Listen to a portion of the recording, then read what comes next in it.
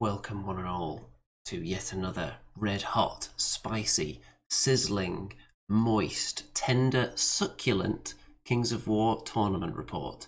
This time it's Swords of Summer, and to guide you through this experience I'm going to pop into the corner of the screen right now. Hello there. I'm armed with all my vital documentation here, such as my army list. And we're going to go through all 5 of my games from this 2-day event that took place right in the middle of Manchester at BritCon. Now, as you look at image 1 from game 1, just a slight touch on the actual venue itself. It's very close to the middle of Manchester. The complex of buildings was easy enough to find, but to actually find my way into the tournament room was a little bit of a challenge.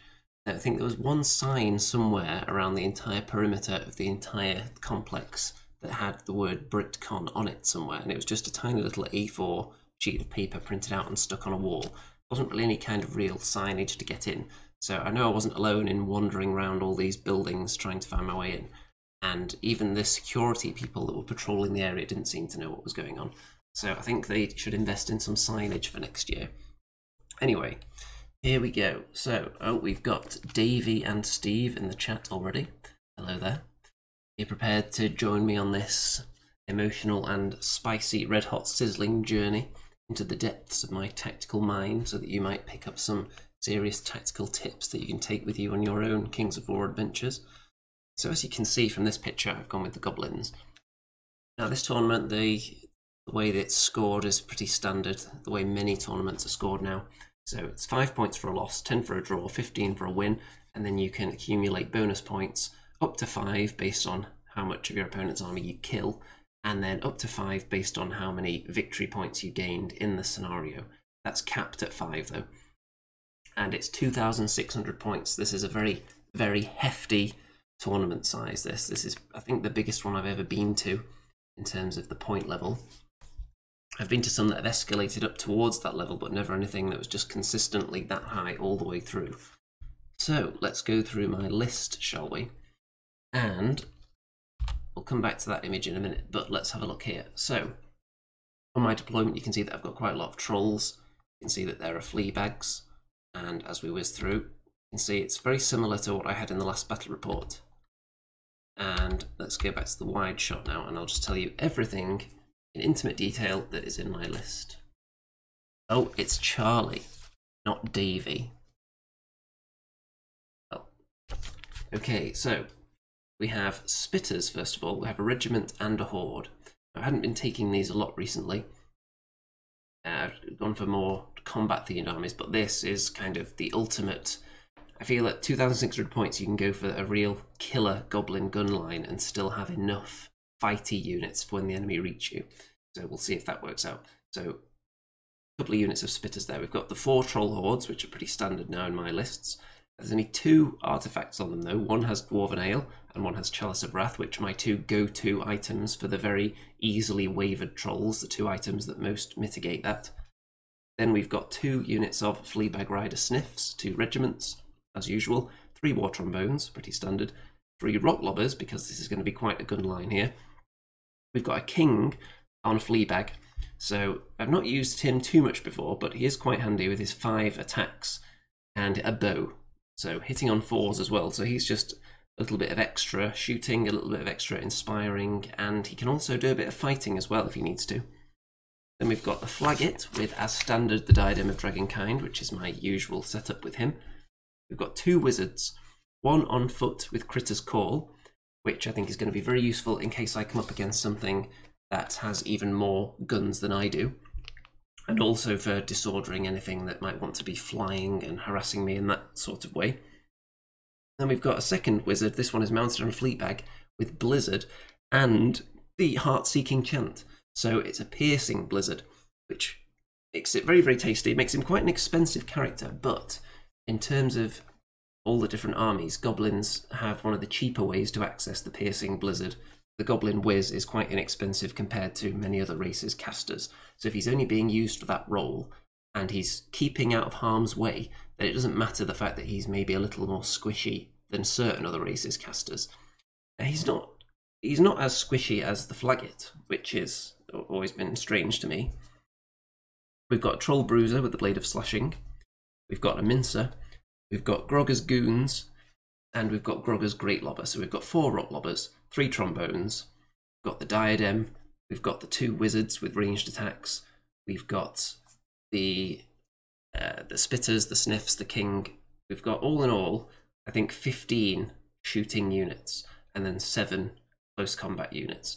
So that is quite a formidable attack. So the plan that I had in mind for this army initially was to make sure that I'm removing units all the time, pretty much, because at 2,600 points you're going to come up against armies that have a lot of drops. I've got 22, but I'm expecting some of the armies to be close to matching that. So not all of those drops are going to be good. So the trap that sometimes you fall into if you're taking a gun line is to start focusing on something that's really tough, maybe. And a lot of the shooting isn't that reliable. The Rock Lobbers in particular, and even all the regular shots that are hitting on 5s. So if you have a bit of a mediocre turn, sometimes you might have not killed anything if you focus on something that's really, really tough to take out, like Defense 6 units, for example, or things that are in cover. So what I'm going to try to do is pick on things that I know I can kill. Blizzard is really handy for that, because it doesn't suffer any kind of hindrances, and it can just, it's not quite guaranteed, but it's a high chance of doing a small to medium amount of damage. So it's perfect for taking out things like enemy characters, lower level ones, and war machines, for instance. So focusing fire on weak to medium units initially, unless there's something that's a real threat that I need to put wounds on and maybe waver. So, oh, Raphael and Stu are in the chat as well. Hello there.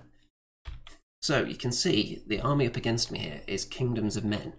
And one thing I knew it was possible that I could face something that's even more of a gun line than my army, and I think that's exactly what we've got. So this is going to be the control scenario initially, and of course that means that you want to control each of the 6 2x2 squares on the table, especially the one at the centre in your opponent's half. That one's worth an extra point to you. So let's go through my deployment here.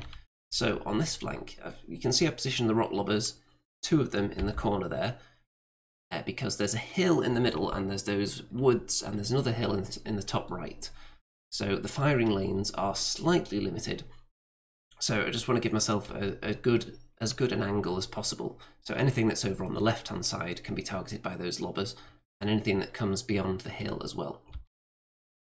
I've got 2 troll hordes there with the Mincer. There's the King next to them and another troll horde backed up by a trombone and one of the Sniff units there. Then there's the Bruiser and the other trolls. So we've got all the trolls over on this side. We've got the Flaggit. We've got Grogger's Goons with some more trombones and the 2 Wizards behind them. We've got the Spitters there. We've got the Sniffs. We've got more lobbers in this corner. They don't have quite as much cover to worry about there. There's just that piece of difficult terrain, and then we've got the Spitter Regiment all the way over there on the right. So onto my opponent's army. Now this is, as I look at it, this is the right flank. So I've got a copy of the list here. So these are knights, and there are 3 units of knights in total. This is the first one. One of them has the Orcish Skull Pole. Well, that's only a minor item, so I don't think it really matters if I don't remember which unit had that. In front of them, I believe that is a regiment of pole arms. So they have a bit of crushing strength, just regular infantry really. And then along from there, we have some, now I'm probably going to butcher this pronunciation, how's it pronounced? Arquebusiers, something along those lines. They're pretty much your musketeers, kind of, so let's just call them that. And there's another unit of them there, behind the wall, and well, that's actually a wall that's part of their base. These ones have Jar of the Four Winds, so they have extra range. So piercing 2 units, piercing 2 shots, and with 36-inch range on these ones, they are actually something that's a big threat to the likes of my trolls, for example. And they can be quite tasty. There are 3 ballistas around there as well. And let's have a look here, the ballistas. So, unlike certain other armies, bolt thrower type units, they only have 1 attack.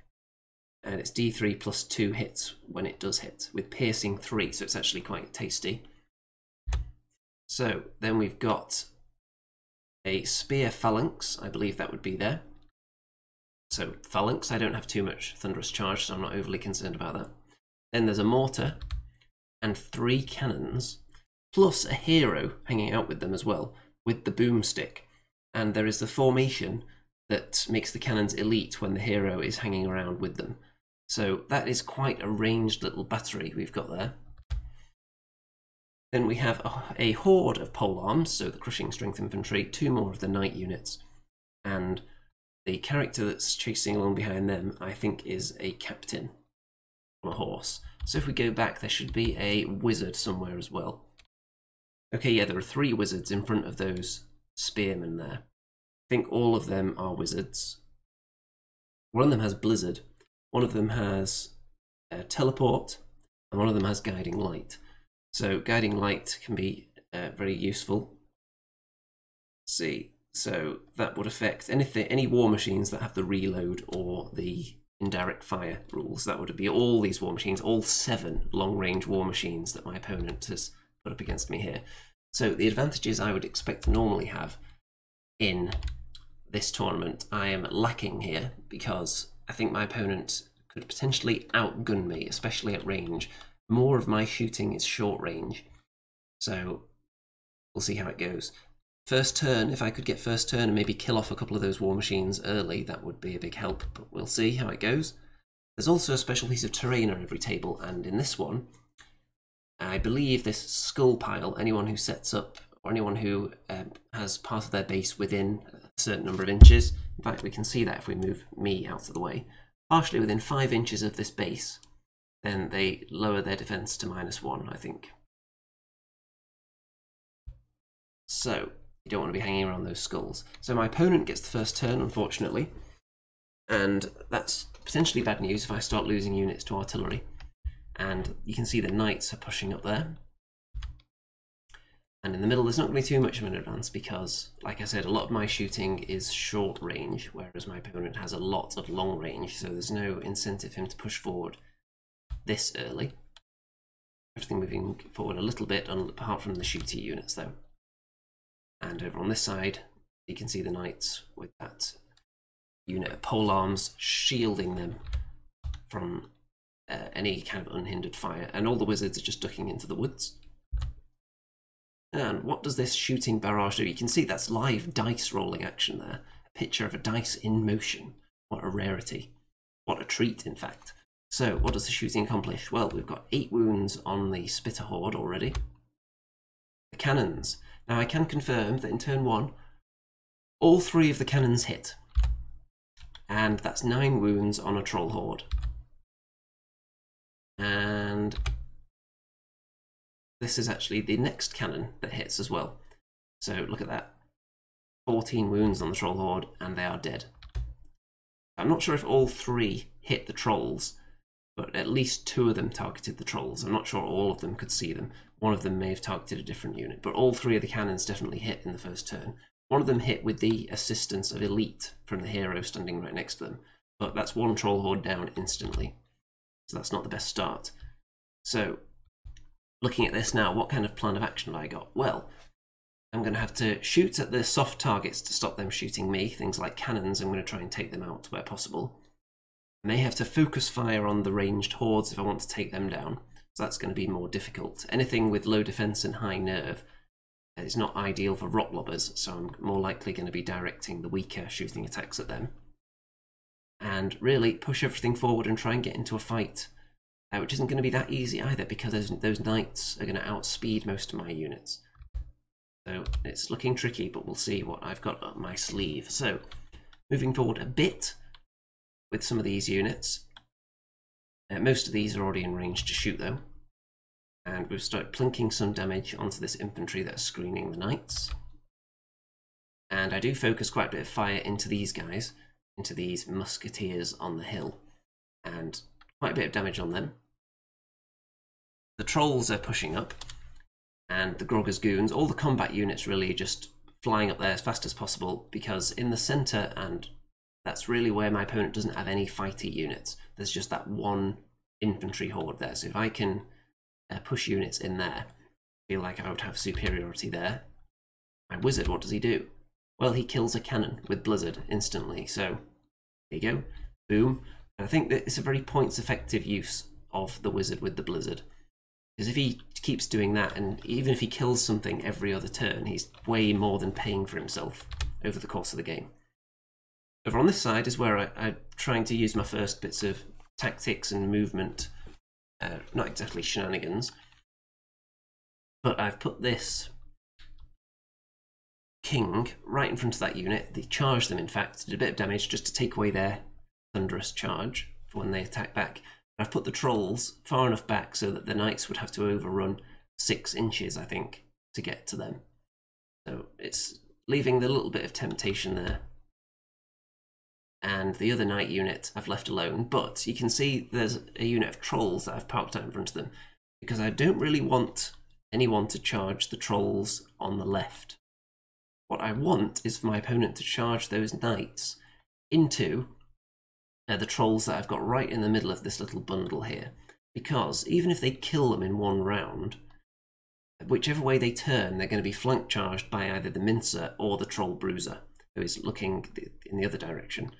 So if you were to charge the trolls on the left and kill them, then there's potential that he could overrun and only be charged by the mincer, possibly in the front. So it would be possible to avoid those trolls that are there. So I'm hoping he charges into that unit in the middle there. Of course, it's not a guarantee that he'd kill trolls in one go. So charging into the trolls on the left, you could argue, is a bigger risk, because being charged by trolls in the flank is just an immediate death sentence for knights. So we'll see. And there's how that side's looking. Much less of an advance from me there, because there's, on the right anyway, because that's where a lot of my ranged units are. Piling straight through the middle, because those enemy guns, I can't leave them alone for too long. And I think I also used Critter's Call on those muskets on the hill as well, with the wizard. So using it up just to deny them the ability to shoot at the goons a bit this turn, if that's indeed would have been their target anyway. Turn 2. So of course the knights into the king and the other knights into these trolls. Obviously my opponent weighed up and decided that those trolls were the safer option, rather than risk being flanked by a full horde of trolls. Because if, for example, I had my trolls on the left further back, that would have meant that he could have charged them and overrun even a tiny amount to guarantee that the trolls on the right wouldn't have seen them.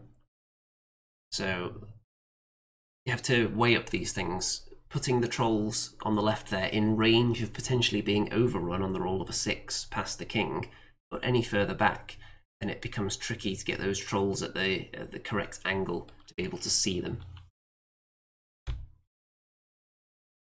And here you can see that Bruiser is just menacingly looking into that flank there. So unless they get the kill, they are going to get absolutely mushed.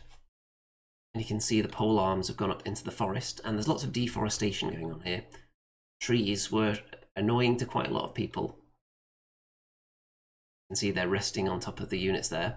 I find that trees, even though they always look cool, even the ones I've made, they are annoying because they do tend to fall over when you don't put them back in the holes, and then when you take them out the holes, if you move them all off to the side, sometimes you can forget that it's actually a forest.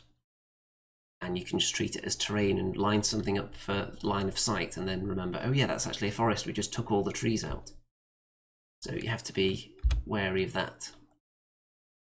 And you can see what's going on in the middle there. The hero's just positioned himself so that he's granting elite to all those cannons there.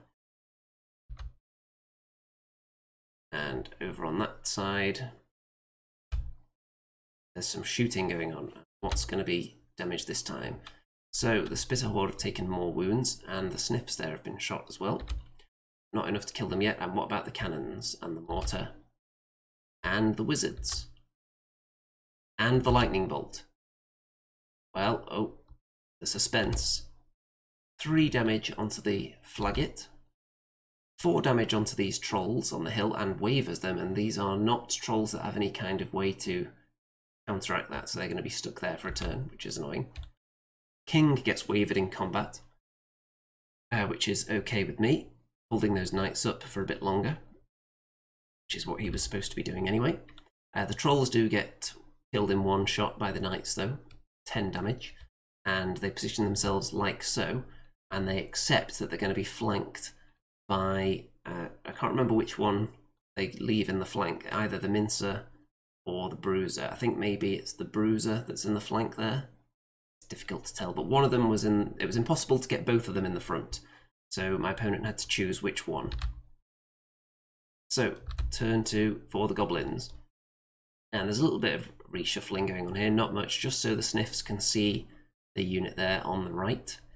And what I really want to do is put enough wounds into that polearm regiment that are just off camera, up at the top in the middle there.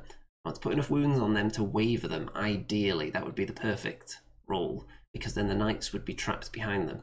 If I kill them, then the knights could then charge out and attack those spitters there and get right into my lines. So I just want to waver them.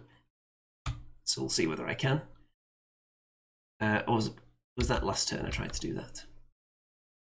Well, it seems like they've gone anyway. I may have killed them this turn while trying to waver, but I think I actually waver these knights, possibly. With lots of shooting. They do have headstrong, though. Be sure the knights have headstrong anyway. So, the War Trombones, what do? Well, they clear out one of the wizards who was up there. And I think the one who parked himself out in the open actually may have had... Let me just check this. Okay. So, yeah, the one that had Guiding Light actually had the Crystal Pendant of Retribution as well, so I didn't want to charge him with the goons. So I moved the goons around him and then tromboned him off. And you can see that also I've taken out the muskets on the hill now. They were heavily damaged before, and now they're toast. So it was the Bruiser in the flank, and they let the Mincer have the front. It's debatable which is better to be charged in the flank by, a Mincer or a Bruiser. The Mincer potentially has a lot more attacks, but it could just roll low and not have that many attacks more, and the Bruiser is much more reliable at doing damage than the Mincer. So I'm not sure how it maths out exactly. You can see that lots of damage is done, but I don't kill the knights with those charges. I would have certainly been hoping to. You would expect the Bruiser to do maybe 7 or 8 damage on his own. And then whatever the Mincer can chip in with, you would hope that would be enough to kill them there, but alas, no. And you can see on the hill those wavered trolls just turning around a bit, making sure they're not in charge range of the polearm horde in the woods, and the Sniffs have moved onto the hill so they can shoot over it. So there's that situation. My king moved out the way, being wavered there, you can see, and allowed the trolls to charge through straight into the front of those other knights that were already a teensy bit damaged from the king previously, and troll them to death. They are dead. And some shooting damage onto these guys in the woods. Sometimes you just don't have any other targets, so you have to shoot at units in cover. And what do these guys do? Well, shoot up one of the cannons. There's quite a bit of damage there, and I think that may have become wavered, possibly, that cannon. So whittling down at the enemy, slowly. Turn 3. And these knights that were freed up by my killing of their infantry screen, I think they were wavered, but passed their headstrong roll. In fact, I've got the list right here. Let's see if they do have headstrong. Yes, they do. All the knights have headstrong. So they decide to charge into the Sniffs, which is getting them in range of my rock lobbers as well, so I'm not going to be able to shoot at them with those, and I'm going to have to turn around any units that want to shoot at them, which will mean the spitters are then hitting on 6s, which is not ideal. The Bruiser, as a result of the failure to break those knights, is now getting charged in the rear in the kind of hideous Bruiser sandwich, with the knights countercharging into the front. The enemy mounted hero there is attacking my mounted king. And you can see where I put the goons earlier, and they are to get out of the way of that crystal pendant wielding wizard. That was the only direction I could thrust them in. And there's going to be some serious shooting going on in a moment. The wizards are just spreading out a bit in front of that phalanx horde. So what do the wizards get up to? I think the blizzard one is still alive. So this one manages to get a flank on the Mincer and do a bit of damage there. And these muskets, with the extra range, get those trolls up to 8 damage now, the ones on the hill, and kill them. So wavered them the first time, killed the second time. And my war trombone there has taken some damage as well.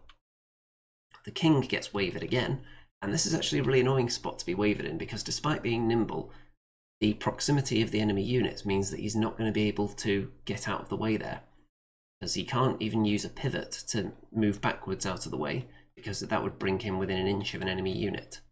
So the trolls would have to move before he can move out the way. And he would want to move out the way so the trolls could possibly charge the flank of the knights. But we'll see. We've got other options there. So the bruiser is dead, which is expected. But those knights are so close to death. One little bit of trombonage to them. It's going to take them out easily. And there's how that situation's looking. They turn around to face the imminent threat. I'm going to have the option of looking for an overrun with the trolls on that hero. So these knights kill off the sniffs on the right flank, which is expected as well.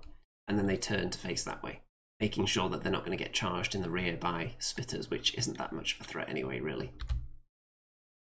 And there's how the battlefield looks. So I've lost quite a lot of units, but this is control, remember? And my enemy doesn't have that many scoring units left. Let's see, how many have I got? I've got trolls up at the top, I've got sniffs on the hill, and then I've got my goons, which is 3. I've got my spitter horde and my spitter regiment, so I've got 5 scoring units left. My opponent has the 2 at the top there, the knights and the horde, 2 more hordes. So my opponent may only have 4 scoring units left. So in terms of the scenario, it's not looking that unhealthy, actually. Turn 3 for me. So the knights are dead. I turn round both my shooter units, hitting them on 6s. You can see that my wizard has moved into range as well in the top left there, and he uses his lightning bolt on them, and they are toast. They're already quite damaged. And over here, my little shooting battery I've got set up here with my blizzard and my sniffs, what do? Well, we delete another cannon and wound another. The trolls put some damage onto the enemy hero here, but can't kill him and get an overrun, unfortunately. War trombone kills off somebody. Let's see who that would have been. If we wind back, that was probably one of the enemy heroes. Or actually, it may be. Let's see, did I manage to kill that big giant horde of infantry? No, they're still there. So I think it was a hero that was killed off. And there's how it looks at the end of that turn. So the goons are, they're getting closer. They're getting into range to do something. Let's see where I had the old goons last time. So at the end of the previous turn.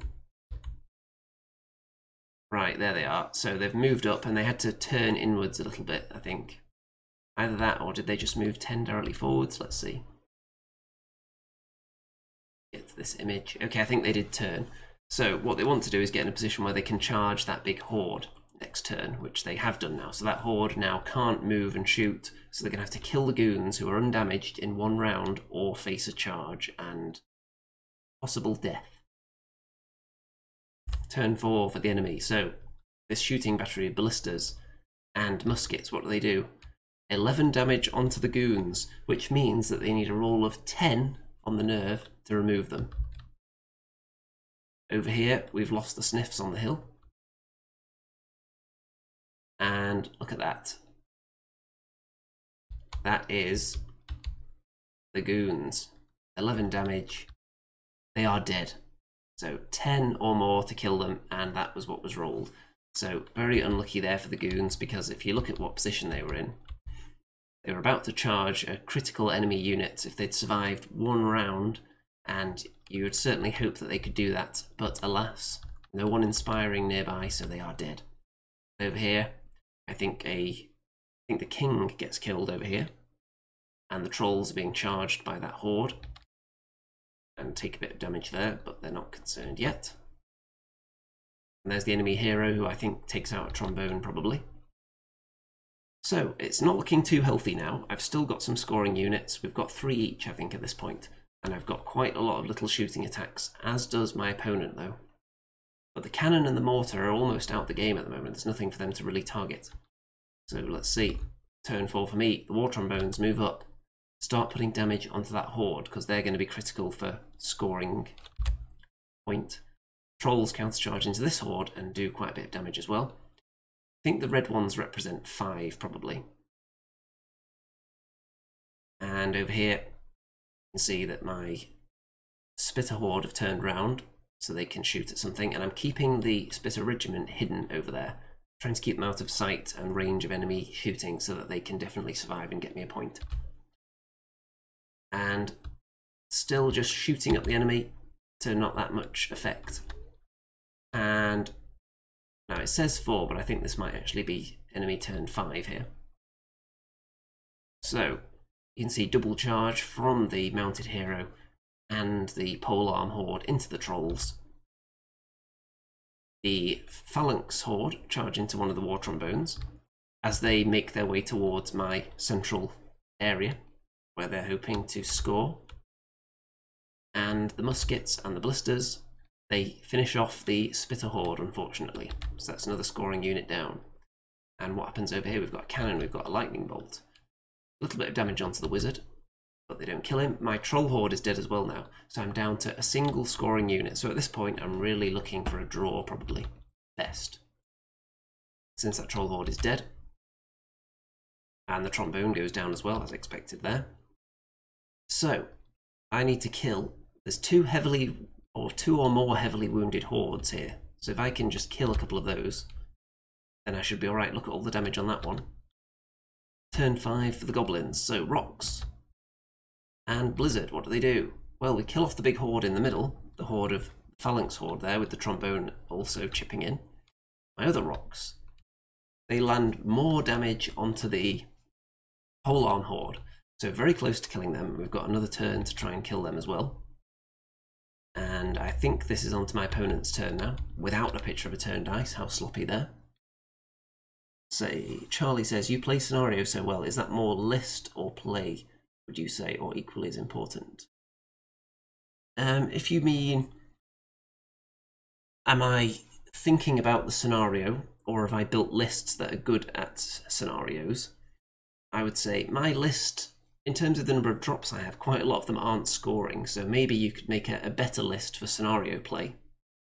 But I'm always consciously aware of what the scenario is, and I'm keeping an eye on which units I've got left alive and where they need to be in order to score, especially in the last 3 turns, I would say. At the start, just focusing on killing the things that are a threat, because obviously if my army gets wiped out, then I can't win the scenario anyway. So try and win the fight in the first 3 turns and win the war in the last 3 or 4 turns, I would say, is a decent way of going about it.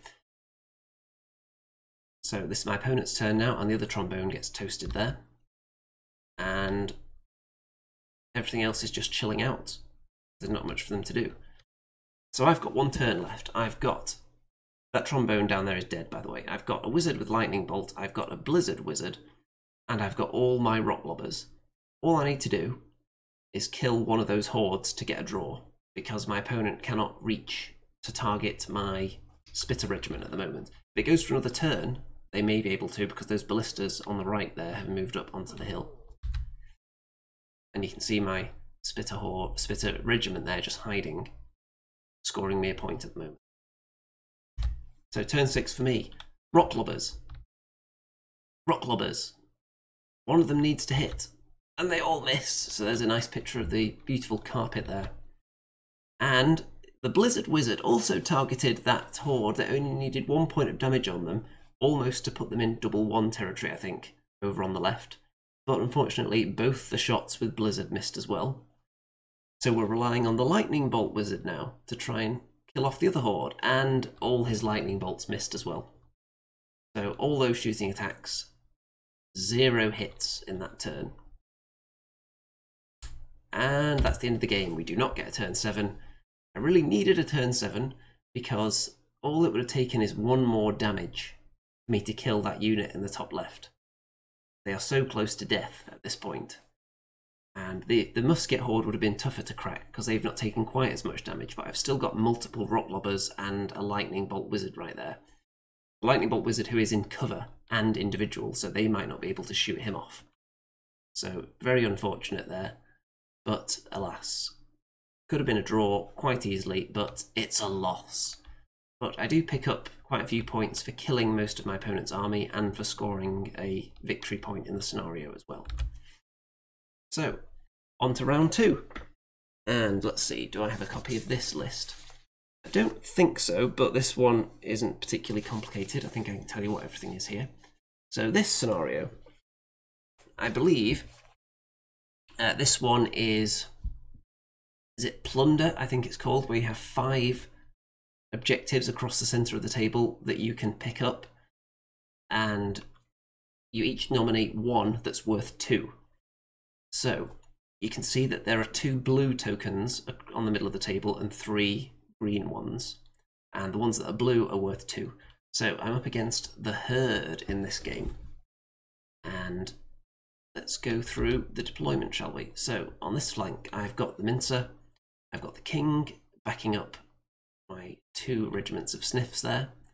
I find he's a good combo for them, keeping them inspired because they are a bit chaffy, shall we say, so they can be shot down potentially. He keeps them inspired and he can chip in with his pretty decent shooting and defend them if a unit comes in wanting to charge them. He can then charge the unit and keep them alive a bit longer. We've got Troll Bruiser and a couple of Troll Hordes there behind the woods. We've got the Grogger's Goons backed up by 3 Trombones. Anything that breaks through there is just going to get a toasty welcome, shall we say. We've also got the Wizard behind there with the Blizzard. We've got some of my Rock Lobbers. The Great Lobber is the big ball, by the way, if I didn't mention that yet, if that's not obvious enough. We've got the Flaggit and the other Wizard behind the Spitter regiment there, the Spitter Horde as well, and 2 more hordes of Trolls, and there's the other Lobber.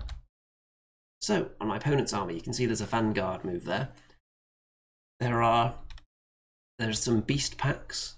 That's behind the unit that have vanguarded forward. I think the ones that have gone forward do have ranged attacks, which is why I've hidden some of my vulnerable units. And the regular infantry unit there in the top right, I can't remember exactly what they're called for the Herd, but they're pretty standard. There are lots of hordes of Guardian Brutes here. There are 3 hordes there, which are the Minotaur model. There's also a Guardian Brute Chieftain. He is at the back there. There are 2 Beast Packs behind them. There's a bit of chaff. There is a Shaman of some description. There's some more regular infantry at the front, on the right.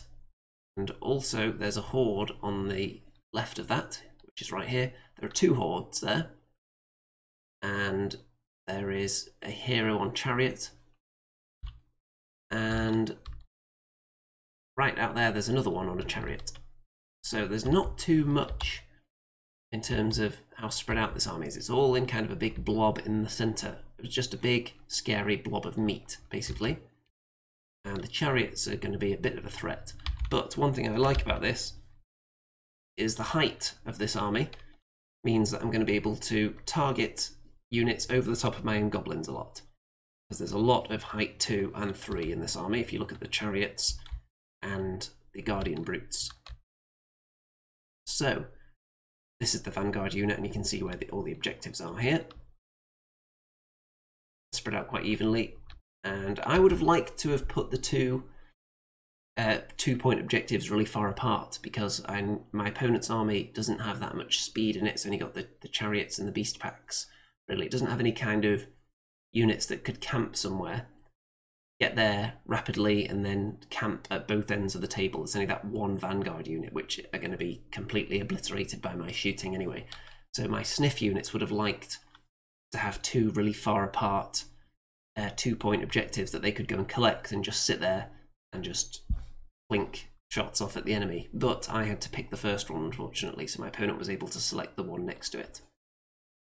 So, turn 1, and I've got turn 1 here. So I've gone first and moved forward.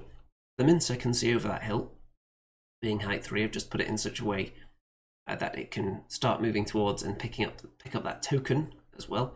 and I've got all my little shooting battery there. The units are staying in cover and they're going to be shooting at the enemy from there. Trolls moving forward. Everything moving forward pretty rapidly considering I'm up against a heavy combat army, but you can see that that unit of vanguard troops has been annihilated instantly by all my shooting, which is pretty much what you'd expect. And the other trolls over there on the right have pushed up as well. All the fighter units up as fast as they can. So yeah, down with that little unit. And all this shooting from the Sniffs and the King, they move up so that they can shoot the chariot. And they waver one of them, which is nice. The Rock Lobbers, what do? Well, start plinking a bit of damage onto these Guardian Brutes. I think it's 3 wounds that's done there. That's what it looks like. So that's the end of that turn. We've wavered a chariot, taken out the Vanguard troops, put some damage onto the Guardian Brutes, and also getting first turn in this scenario could be important because I can get up and start picking up objectives as well. Turn 1 for the enemy. Now, you would think maybe there'd be a little bit of a standoff. You don't want to get charged by trolls after all, but no. Straight in there thinking, if I'm going to be charged by trolls, let's make it early and hindered because they're in the woods at the moment. So let's just thrust the entire meat of this herd force right into the goblins' faces. So you can see that that beast pack are blocking off the trolls from attacking some of the more vital units there. And everything else is just pushing up, apart from that unit in the top right. And I think they're just biding their time, waiting for the trolls to get out of the way before they head for that objective, possibly. So this hero on chariot wavers one of the Sniff regiments with 1 wound, so a good nerve roll there. And there's how it looks in the middle. So this is a wall of meat that I'm going to have to approach very carefully here because there are so many Guardian Brutes that are just absolute killers. There are those 2 big infantry hordes, and there's plenty of chaff in there as well. So what am I going to do about this? So the Troll Bruiser that you can see in the bottom left, in the middle of the 2 troll hordes, he's nimble. So he's going to be able to charge a lot of those units there if he wants to. And he's most likely going to pick to combo charge the Guardian Brutes on the left. So of the 3 Minotaur units, the leftmost, and combo charge them with Grogger's Goons probably. And then that would allow my trolls to go for the units that are on the left hand side here, and then I'll shoot everything on the right hand side because that's where all my shooting is, and the trombones and the diadem are right there as well. So that's going to be my plan. So my trolls move into position there a little bit. This is on my right flank. These trolls they're not really part of the game at the moment. They're not part of my main battle line. So these 2, you could argue they're more expendable, but there are some valuable objectives around there as well. So I do that double charge that I mentioned with the Bruiser and the Goons onto those Guardian Brutes and put quite a bit of damage on them. You can see they've picked up an objective as well. That's a 2-pointer as well. But I have not taken them out yet. Still alive. All my shooting attacks, look at all those trombones, and they kill off the unit of Guardian Brutes next to that one. So that's a success. And put 6 damage onto those guys at the front there as well. And the Guardian Brutes at the back have taken some damage. Now I don't think they have any kind of regeneration in this army. And you can see that these trolls picked up one of the tokens en route to charging into that big horde there. Put some wounds on them. And these trolls went into the beast pack, but because both these units were hindered, I wasn't expecting necessarily to kill, but the beast pack have become wavered. The Sniffs that weren't wavered, what do they accomplish? Well, they plink more damage onto a chariot. This is a different chariot this time. The Mincer goes and picks up that token, and I think the Mincer could be charged by that chariot potentially at the moment. But it would be in the front, so I'm not worried about that at this stage.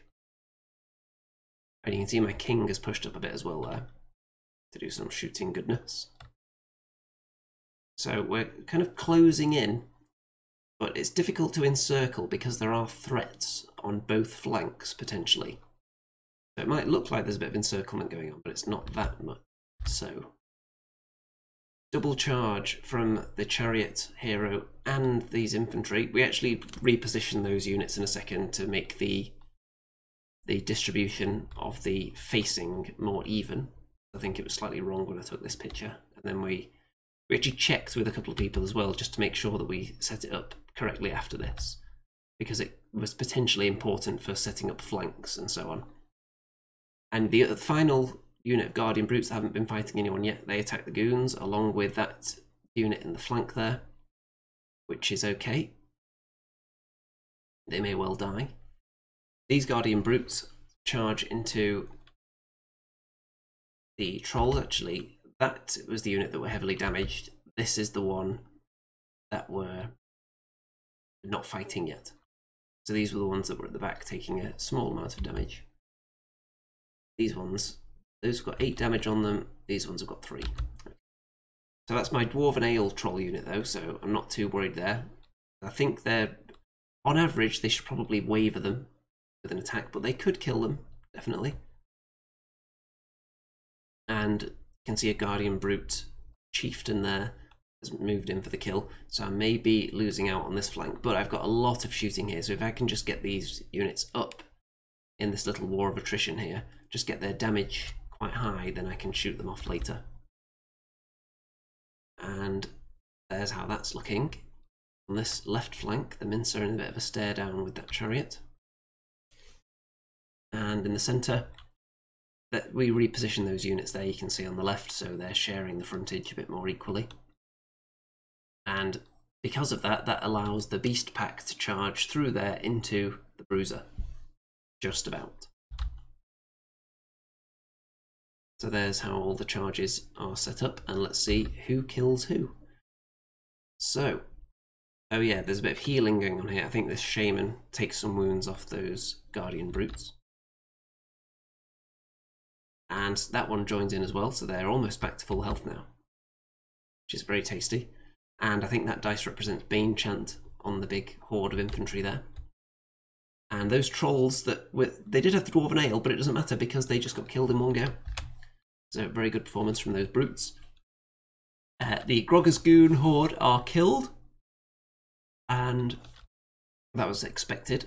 But now look at this wall of flaming death that they've got to deal with. Trombones and the Diadem and all my other shooting units just waiting for this to happen, so they can just torch anyone that breaks through. The Bruiser takes 1 damage, but he doesn't care about that. And that Troll horde are killed with that double charge as well. So I've lost a lot of my trolls now.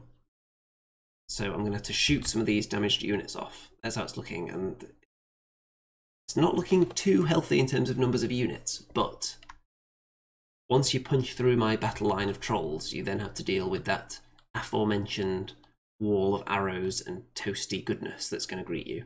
So we'll see what's actually left at the end of next turn. Turn 3 for the goblins. So the other trolls on the right try and take some revenge for their fallen brethren there.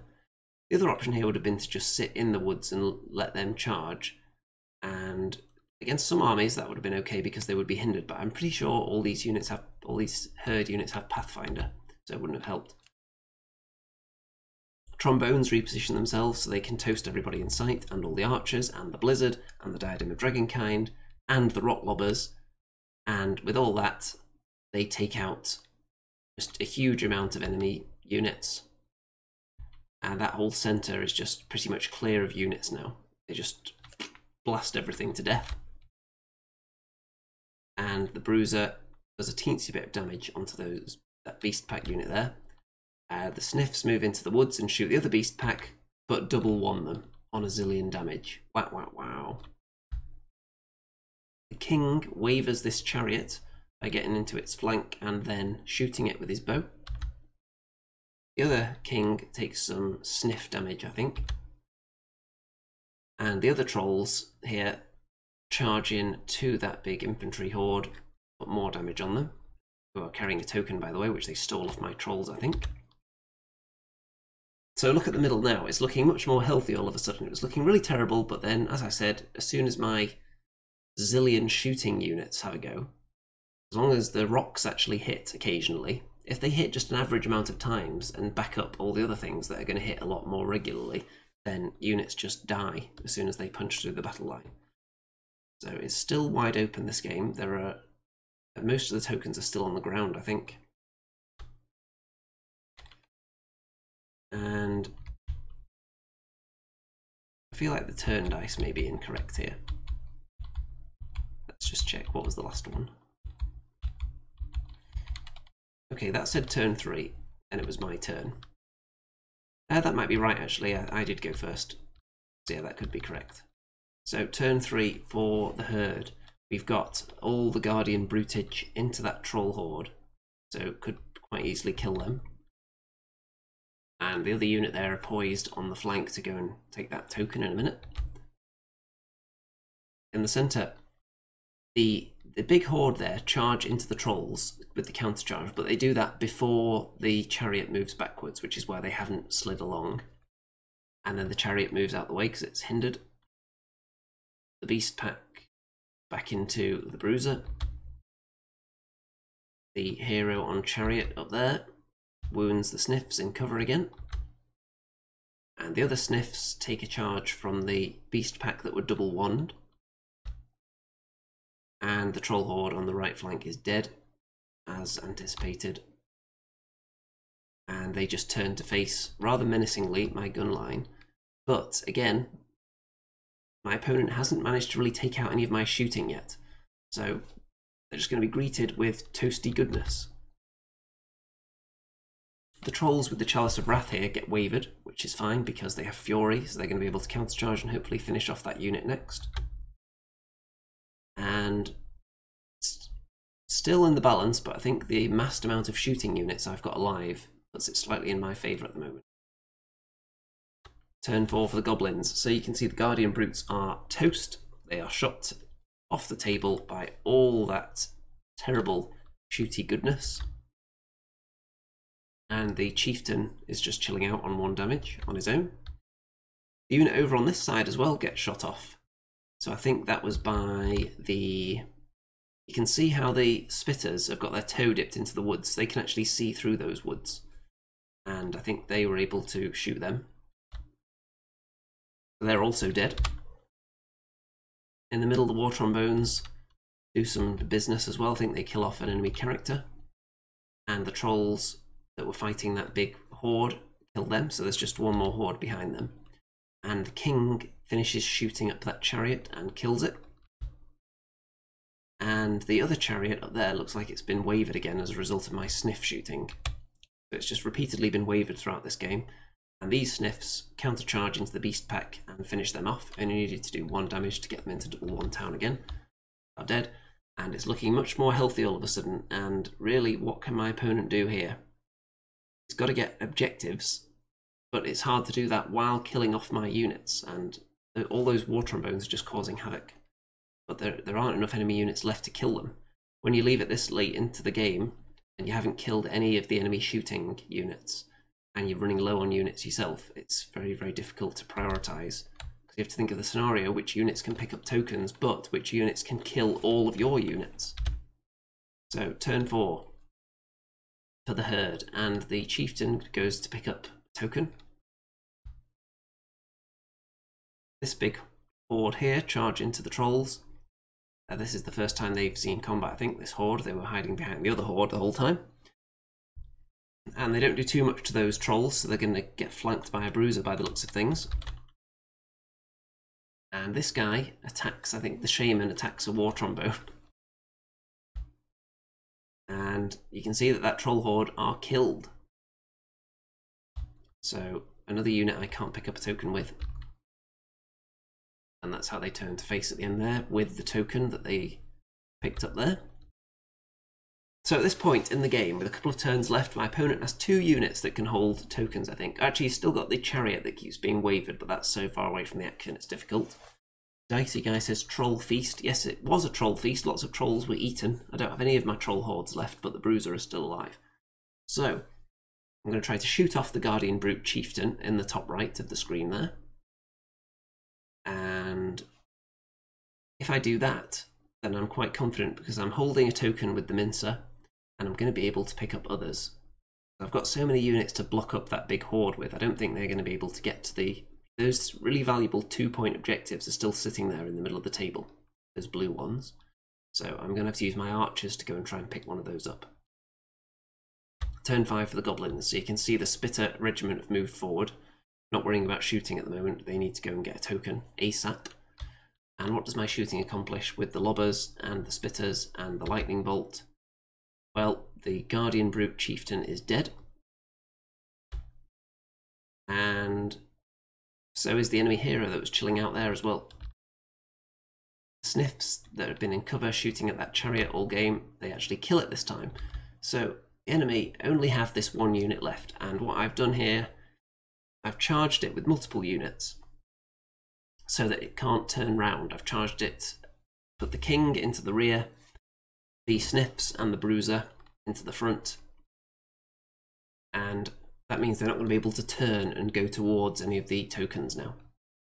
They can still get closer to them via countercharging the bruiser, but they can't actually turn and overrun anything and start heading in that direction.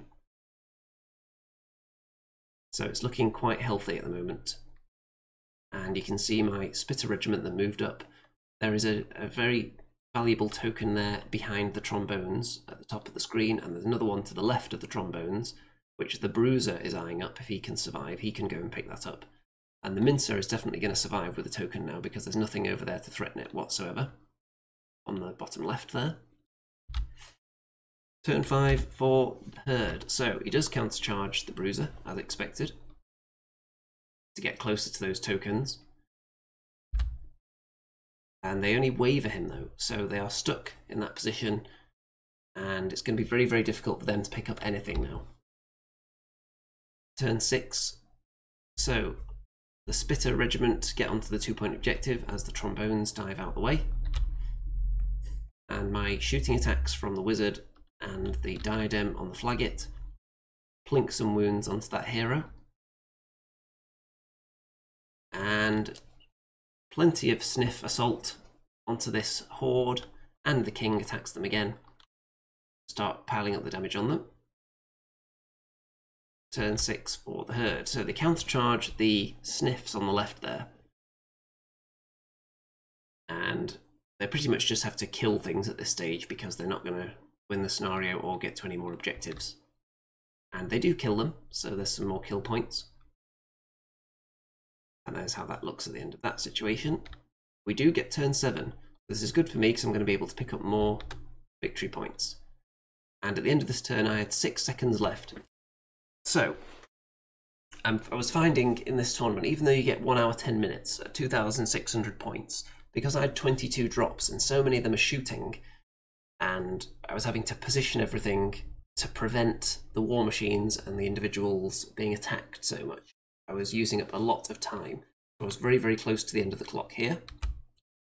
So you can see that the bruiser just goes towards that 2-point objective and picks it up, and everyone else just murders the horde, finishes them off. So they are dead. And there's that one hero left alive down there at the bottom left.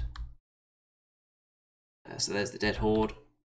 Turn 7 for my opponent. There's not really much he can do. Just move that one hero around, try and kill something, which I don't think succeeds. And that is going to be that. So that's the end of the game. And I've got maximum points there because I've killed all but one model, and that one model wasn't enough to deprive me of maximum kill points. I've got maximum victory points because I've got 5. I've got the 2-2-point objectives with the bruiser and the spitters there, and the mincer is still carrying a 1-point objective. So maximum points. That's a nice way to bounce back from the slight misfortune, I think, in round 1 that prevented me snatching a draw from that one. And into round 3. So this is the final game of day 1, and then the final 2 games will be on day 2. So this one is against Abyssal Dwarves, which is very interesting to me. I'm paying extra close attention every time I face Abyssal Dwarves recently because, as you may have seen, they are going to be my next army. I've got 1 complete unit so far. There's a little video I put up yesterday on that. If you want to see them. There's also pictures on various Facebook outlets as well, and on Twitter. So I'm very proud of how that unit's come out. So I've been paying attention to everyone's Abyssal Dwarves to make sure that I'm taking inspiration from the things that I think are nice, but also making sure I'm not just imitating what other people are doing down to the tiniest detail. So, also I don't know if you noticed a slight change in camera position as well, because I've got a new monitor for this PC, so the camera's now in a different place. This monitor is actually lower down, and it's nice and tilted upwards, so it's in a more natural position, and the camera is actually a little bit lower than it was, I think. But also maybe a bit further away. The microphone's also in a different spot because of all this, so I don't know if you'll notice any difference there. Anyway, Abyssal Dwarves, and this scenario is, I believe this one is Scavenge. I think that's what it's called. Let's see, Dicey Guy says, is it death clock, time up you lose? No, if you time out on the clock, you don't auto lose, you're just not allowed to do anything else, basically. You're not allowed to roll any dice, you're not allowed to move any units, that's it. Your turns, just nothing happens in those turns. And that's that. Different tournaments do it a different way. I've seen some tournaments where you're only allowed to pivot units when you run out of time, but most of them don't let you do anything at all when your clock runs out. So even if you're in the middle of a dice roll, and you haven't done the nerve yet for an attack, and your clock hits 0, and you haven't thrown the dice yet, then you're not allowed to do it. I've usually seen it so that if you throw the nerve dice, and the clock hits 0, and you have to re-roll the dice, because of Inspiring, for example, then you can still do that, because it's considered the same dice roll, pretty much. So, there are different ways. I haven't seen a tournament doing it as a death clock, ever, really. I can't remember any tournament where if you hit 0 you actually lose automatically. I know it has happened, but I've never witnessed those rules in effect at an event. Maybe that was on the way out before I got into the tournament scene. So, Abyssal Dwarves, Scavenge. You've got 3 objectives on the centre line, and if you are controlling them at the start of one of your turns, then you can generate a loot token to carry. Each unit can only carry 1. And when you defeat a unit in combat, you can choose to destroy a token they were carrying rather than stealing it for yourself. Because you can only carry 1, and perhaps you just would like to destroy it anyway. So, you can see that my opponent has got a big concentration of meaty goodness on the right as I look at it, and on the left there's a very fast kind of wing of the army up in the top left there. And all the objectives are down here on the right. So, I'm pretty pleased that all the fast stuff is quite far away, because when you see how powerful that wing of the army is, you'll see what I mean. I've been able to get the majority of my meaty goodness into the centre where there are objectives. And I've positioned all my Rotlobbers to fire into that middle area where all the objectives are. So that's somewhere my opponent has to be if he wants to win the game. So all the Rotlobbers trained on that one spot. So this is on the right flank here. I've got the Mincer and the Spitters. The Mincer is really just there to protect them in case anyone wants to come and attack them. And there's a token right over here as well. So if they can get forwards and just sit on that token and shoot off it and no one wants to attack them, that would be great. So there's the Rotlobbers. There's the Blizzard Wizard who's going to be hanging out with them. There's a couple of Trombones backing up the Grogger's Goons. I've got my Spitter Horde there with the Bruiser, the Wizard, a load of Trolls, and there's another Trombone, the 3rd Trombone out here towards the left with a King and the Sniffs and some more Trolls and some more Sniffs. So, there are the objectives all on the right. Here is the fast wing of my opponent's army. There are some Gargoyles. One of them is Basusu's Gargoyles, and there's Basusu at the front as well. There is also, I think is it Braki, the character that's on the half-breed hero, who's very powerful. And then there are 2 half-breed regiments. One of them has the Caterpillar, which is, I think, the one that doesn't have a dice on it, and the one that has a dice on it has something else. Do I have a copy of this list here? Let's see. Yes, I do, in fact. So, the one that has a dice on it has the Brew of Haste, I think, and the other one has the Potion of the Caterpillar. And there's also an Overmaster on Ancient Winged Half-Breed. So everything here is really fast and really dangerous. The Gargoyles may be less dangerous, but they are really fast still. So if I can just tie up all this stuff and prevent it getting into my flank for the whole game, which is why I've gone for a bit of a setup down here of Sniffs. Sniffs, King, who can shoot as well, and a trombone. They're designed, I'm just going to try and shoot up particularly the chaff style units there, and then there are some trolls just to be a bit of a threat there as well. So the main blob of opponent meat we've got here, there is a horde of black souls with the brew of strength. There are 3 Dragonfire teams, you can see there, around Infernock, and 2 Lesser Obsidian Golem hordes, one with the Orcish Skullpole and one with the Pipes of Terror, which have a very similar effect. There is a Slave Master hanging around there as well, and there's also, or a Slave Driver should I say. And yes, so Bracky is the character I was thinking of, and then there's also Dravik, who is the one that can heal Infernock with his Fireball ability. And there is the formation, the Bardoom formation, that gives, I believe it gives the half-breeds something extra. I can't remember what it is right now. But anyway, there is anything else to mention here?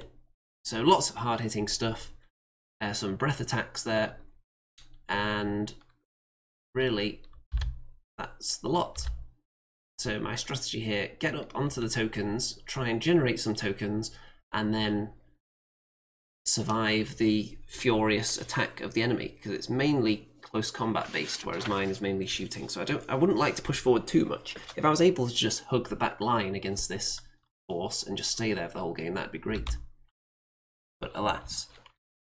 So pushing forward immediately onto those tokens. So I think I'm actually within 3 inches of 2 of those tokens. Possibly not the one, maybe the one on the right there, I can't remember, but the one on the left, definitely. And everybody else just moving up into a position to shoot the gargoyles.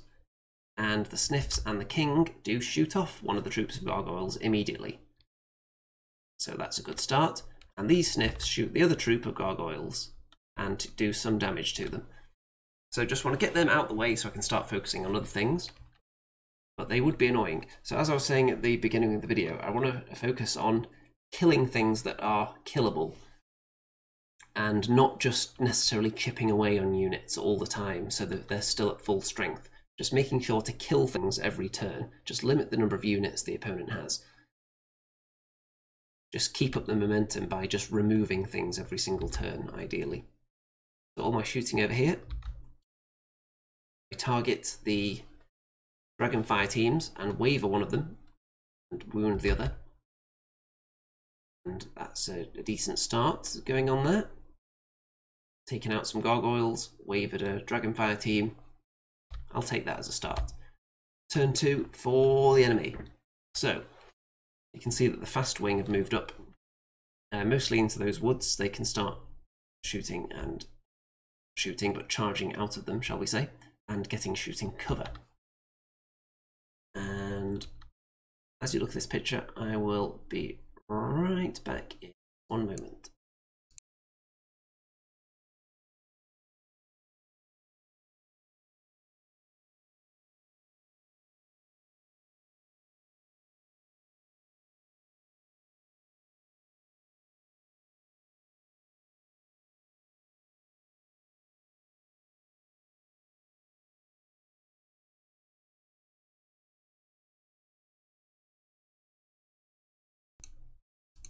Okay, we are back.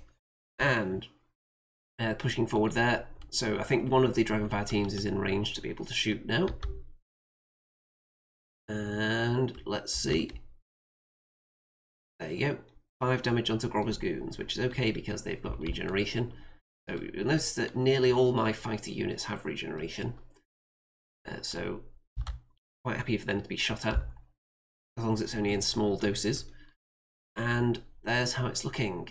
So I'm going to have to kill those gargoyles on the left to stop them charging anybody. But they're already damaged, so I've got a good chance. And then I'm going to have to make sure I don't leave anyone with the possibility of being charged by half-breeds or the Overmaster, or even Basusu, because that would be very dangerous. And there's how the other flank's looking. So those Obsidian Golems are up onto the hill, but they could see over it regardless. So they're threatening me. but I'm not sure they really would like to just charge in there and get attacked by a pincer. They probably wouldn't die, but it's giving them something to think about, you can tell, and they also have to be wary if they head that way. The Troll Bruiser can potentially get over there, and if that could flank them, that could potentially be bad news for them, because they rely on their high defense, and the Bruiser, one of the few things that has Crushing Strength 3 out there, you especially wouldn't want to give him a flank, for instance. So those gargoyles in the top right aren't actually there. That's the dead pile there. Turn 2 for the goblins. So just chilling out here. Not too worried about moving forward. I just want to threaten that objective. If the enemy want to come forward onto it, okay. And if I can just tie up an entire horde of lesser obsidian golems with a mincer and a few puny little archers, then that's going to be fine by me. So what does my shooting battery get up to here? Well, you can see I've made a token with the Bruiser immediately, right there. So he was within 3 inches of the objective. And my shooting battery, well, there's another token made by trolls on the other objective as well. I managed to waver one of those Dragonfire teams and kill the other. So just concentrate on killing things. I think one's dead, one's wavered, and one of them has been left alone for a turn. I think I also cast Critter's Call on the character, I think it's Dravik, just to stop him being able to use any of his spells next turn. So I did 1 damage to him by the looks of it there. I think that's correct. Then you can see that there's bits of damage being plinked onto the golems as well, with whatever will happen to be in range of them. And here, this is something that would be great for a troop of cavalry. It gets a bit expensive to do this routinely with full regiments, but I do not want the trolls to take a charge from anything right now. I want this fight to last a while. I don't want both my units to be attacked at the same time, because this is the side of the board where I'm totally outmatched in points and in strength of the units that are there. So I just want to hold them up as long as possible while I'm winning on the other side. So one way to do that is to make sure that only one unit can be charged. So hiding the trolls directly behind them, making sure no one has a flank on them, making sure no one can touch the front of the trolls because they're right up behind the sniffs, and the sniffs are a good unit to accomplish that with because they're nimble, so you can pivot to get them in exactly the right angle to achieve this. So if anyone wants to charge the sniffs, they're free to. If the half-breeds want to charge in there, that's fine, then the trolls will charge them and might possibly kill them. If Basusu or somebody wants to charge into the sniffs, okay, that means that Basusu's not flying off causing havoc elsewhere. So, yep, and if they want to do a big multi-charge, and some of them are individuals, there's always the risk that the trolls could kill one of the individuals and overrun into something else. So just giving my opponent food for thought there, and you can see that I have shot off the gargoyles with the sniffs and the king on the hill. So both units of gargoyles are dead, I'm very pleased about that. And a teensy bit of damage done onto the half-breeds. I think the king may have shot at the half-breeds because the gargoyles were already close to double 1. So another successful shooting turn, got rid of 1 unit, blinked a bit of damage, wavered another breath attack, and created some tokens on some of my units. On to turn 2 for the Abyssal Dwarves. So, after careful consideration, the Abyssal Dwarf General elects to thrust Braki and Basusu into the sniffs. So 2 individuals, meaning that there is a risk attached to this, of course, in that if the trolls charge one of those individuals and get lucky, they could overrun into the other one and could then get lucky and overrun into the half-breeds. So there is risk attached to it, but I don't think the trolls have that big of a chance of killing one of those heroes in 1 round. Everything else moving forward, and of course there isn't going to be surging going on, because I think it was this turn that I used Critter's Call on that hero, I think. And they're just getting themselves in position. And I'm surprised that the obsidian golems on the right are still hanging back as much as they are. maybe they are just concerned about that Troll Bruiser. I think if they went forward, he would potentially have a flank on them, so that could be in their thinking there. They could just shuffle sideways, though. So I'm wondering why they're not being more aggressive, because they're really only up against two pretty feeble units over on the right there. So you can see that the Sniffs are killed by that double individual charge, and Bracky has stayed forward, and Susu has decided to fall back, which does leave me in a position where I could potentially kill them both, overrun them both, and still fight the half-breeds, who are no longer in the woods either, so it wouldn't even be a hindrance. It would have to be, would be relying on some serious luck to do that, but it is possible. So, looking healthy at the moment.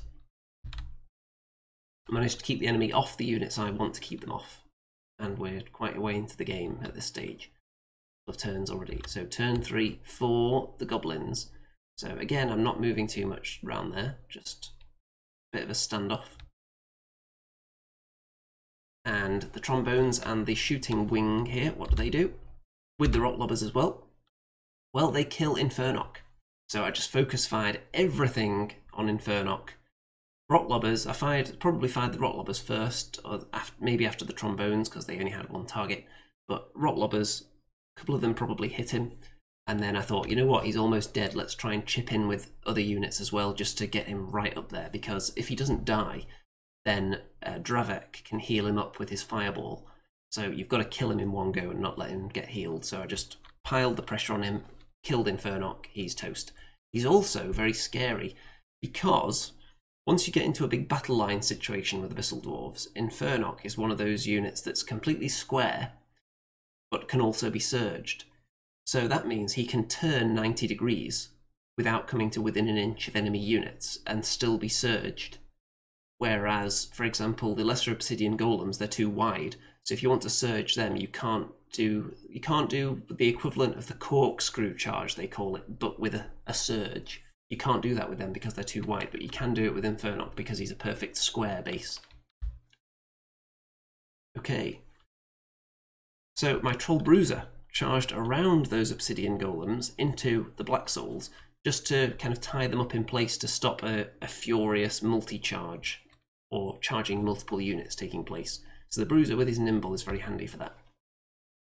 And then the Obsidian Golems are charged by the Goons and one of the Troll Hordes. 10 damage, so we've got them up there, and hopefully we'll be able to kill him next time. This Troll Horde charge into Bracky, but can't quite kill him in one round. It would have been nice if they could get that overrun towards Basusu, but alas. But I am holding up the enemy in this area for longer than they would have liked. And you'll notice that the Great Winged Half-Breed with the Overmaster didn't even attack anyone last turn, because I didn't leave anyone juicy in range, so it's just holding back. And the longer I can keep those units out of the fight, the better it is for me. So the Sniffs there are backing away from those half-breeds and just plinking shots away at them. And waver them. So a nice bonus there. That's another unit that isn't going to be fighting for a turn. So I think the tactics are paying off over here. I've turned the trolls on the hill, so they are looking towards the enemy, which means that potentially the Overmaster will be able to charge them next turn. But we've got another token generated as well. So both those troll units, I think, have tokens around that hill in the middle there. And there is also a token that was dropped by the Troll Bruiser, just sitting out in the open, that someone else can come and pick up in a minute. Turn 3 for the Abyssal Dwarves. So instead of going for those trolls that they were in front of, Susu, Bracky, and the Winged Beastie decide to attack the trolls that were on the hill. And I've just remembered I did not use Critter's Call on Dravek earlier. It was Blizzard. So he could have potentially used his spells, but I don't think he managed to do anything useful with them. There wasn't a lot to do really, because I've been killing things and not necessarily just slowly applying wounds. I just remembered, because I remembered what I do end up using Critter's Call for in a minute. So you'll see. Those trolls are probably going to get munched to death there. The half-breeds then charge out the woods, but these are the ones with Caterpillar. into the troll horde. But it's the Dwarven Ale trolls, so I'd be hoping that they would just become wavered and then be able to countercharge, hopefully. And you can see that the golems there have countercharged into the trolls. Black Souls countercharge the Bruiser. And these golems, Lesser Obsidian golems here, have kind of given up on going for my flank force, which is going to leave me with that right-hand objective all to myself, which is quite juicy, because they really want to go and eat them some Grogger's goons. So they turn around and they're going to get surged into the flank now. So, well, the unit of Grogger's goons gets flamed first by that breath attack, followed by a surge into the flank. So, they'll probably die as a result of that. Or will they? Well, let's see, they're up to 29 damage and they have a nerve 21. Double 1. Tournament reroll. There is one reroll per game in this tournament. Also a 1. So Grogger's goons survive massively against the odds there after being flanked by Obsidian golems. And let's just see how critical a position this is. So if they die, the golems are then pretty much in on the flank of my trolls there. So my trolls would have to kill the other golems next turn and then turn round to face them, but there are threats coming in from the left as well, so ideally I would not like to have to do that yet.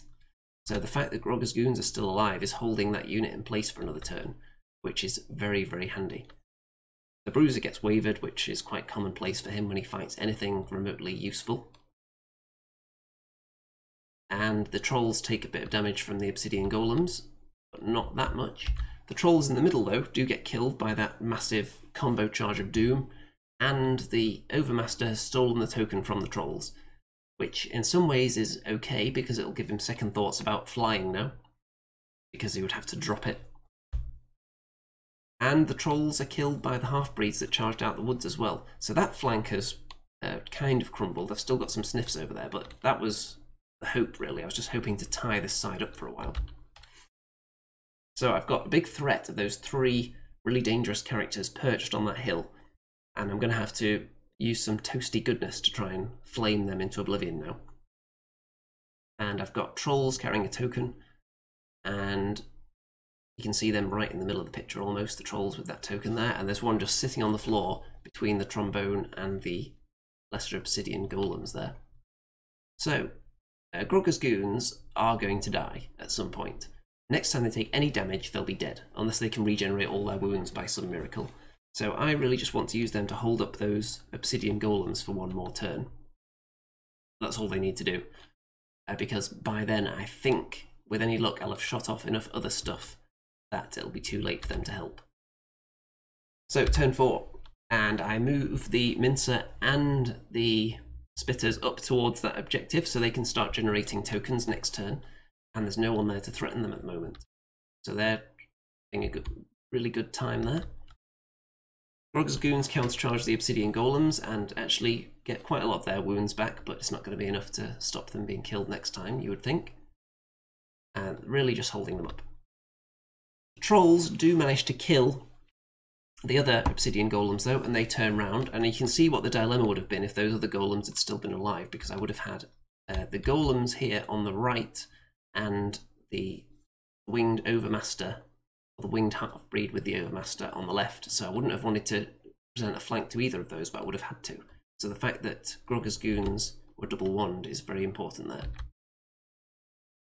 And the trolls with the token there have just turned to face the imminent threats, and then I tromboned and shot with the king Bracky, so Bracky is dead. And there was a bit of damage done to the Overmaster as well there. It looks like he's on 5. I haven't attacked Basusu yet. So there's dead Bracky, who was flamed to death with trombones. The Sniffs that are hiding in the corner actually kill the half-breeds as well that were out here. So they weren't really affecting the game at the moment, but it's another unit dead. And there's how it's looking. So, it's actually looking fairly healthy. And I think this turn is when I used Critter's Call on the Overmaster on Great Winged Half-Breed, because I do not want him to land anywhere. For example, I don't want him to attack my Spitter Horde, for instance, because they're carrying a token, and he he could potentially kill them. With Basusu assisting as well, those two together could definitely kill that unit in one round, and they are in range to attack. As you can see, I moved the Spitters up there to collect the token, and both of those flying in and attacking them could kill that unit.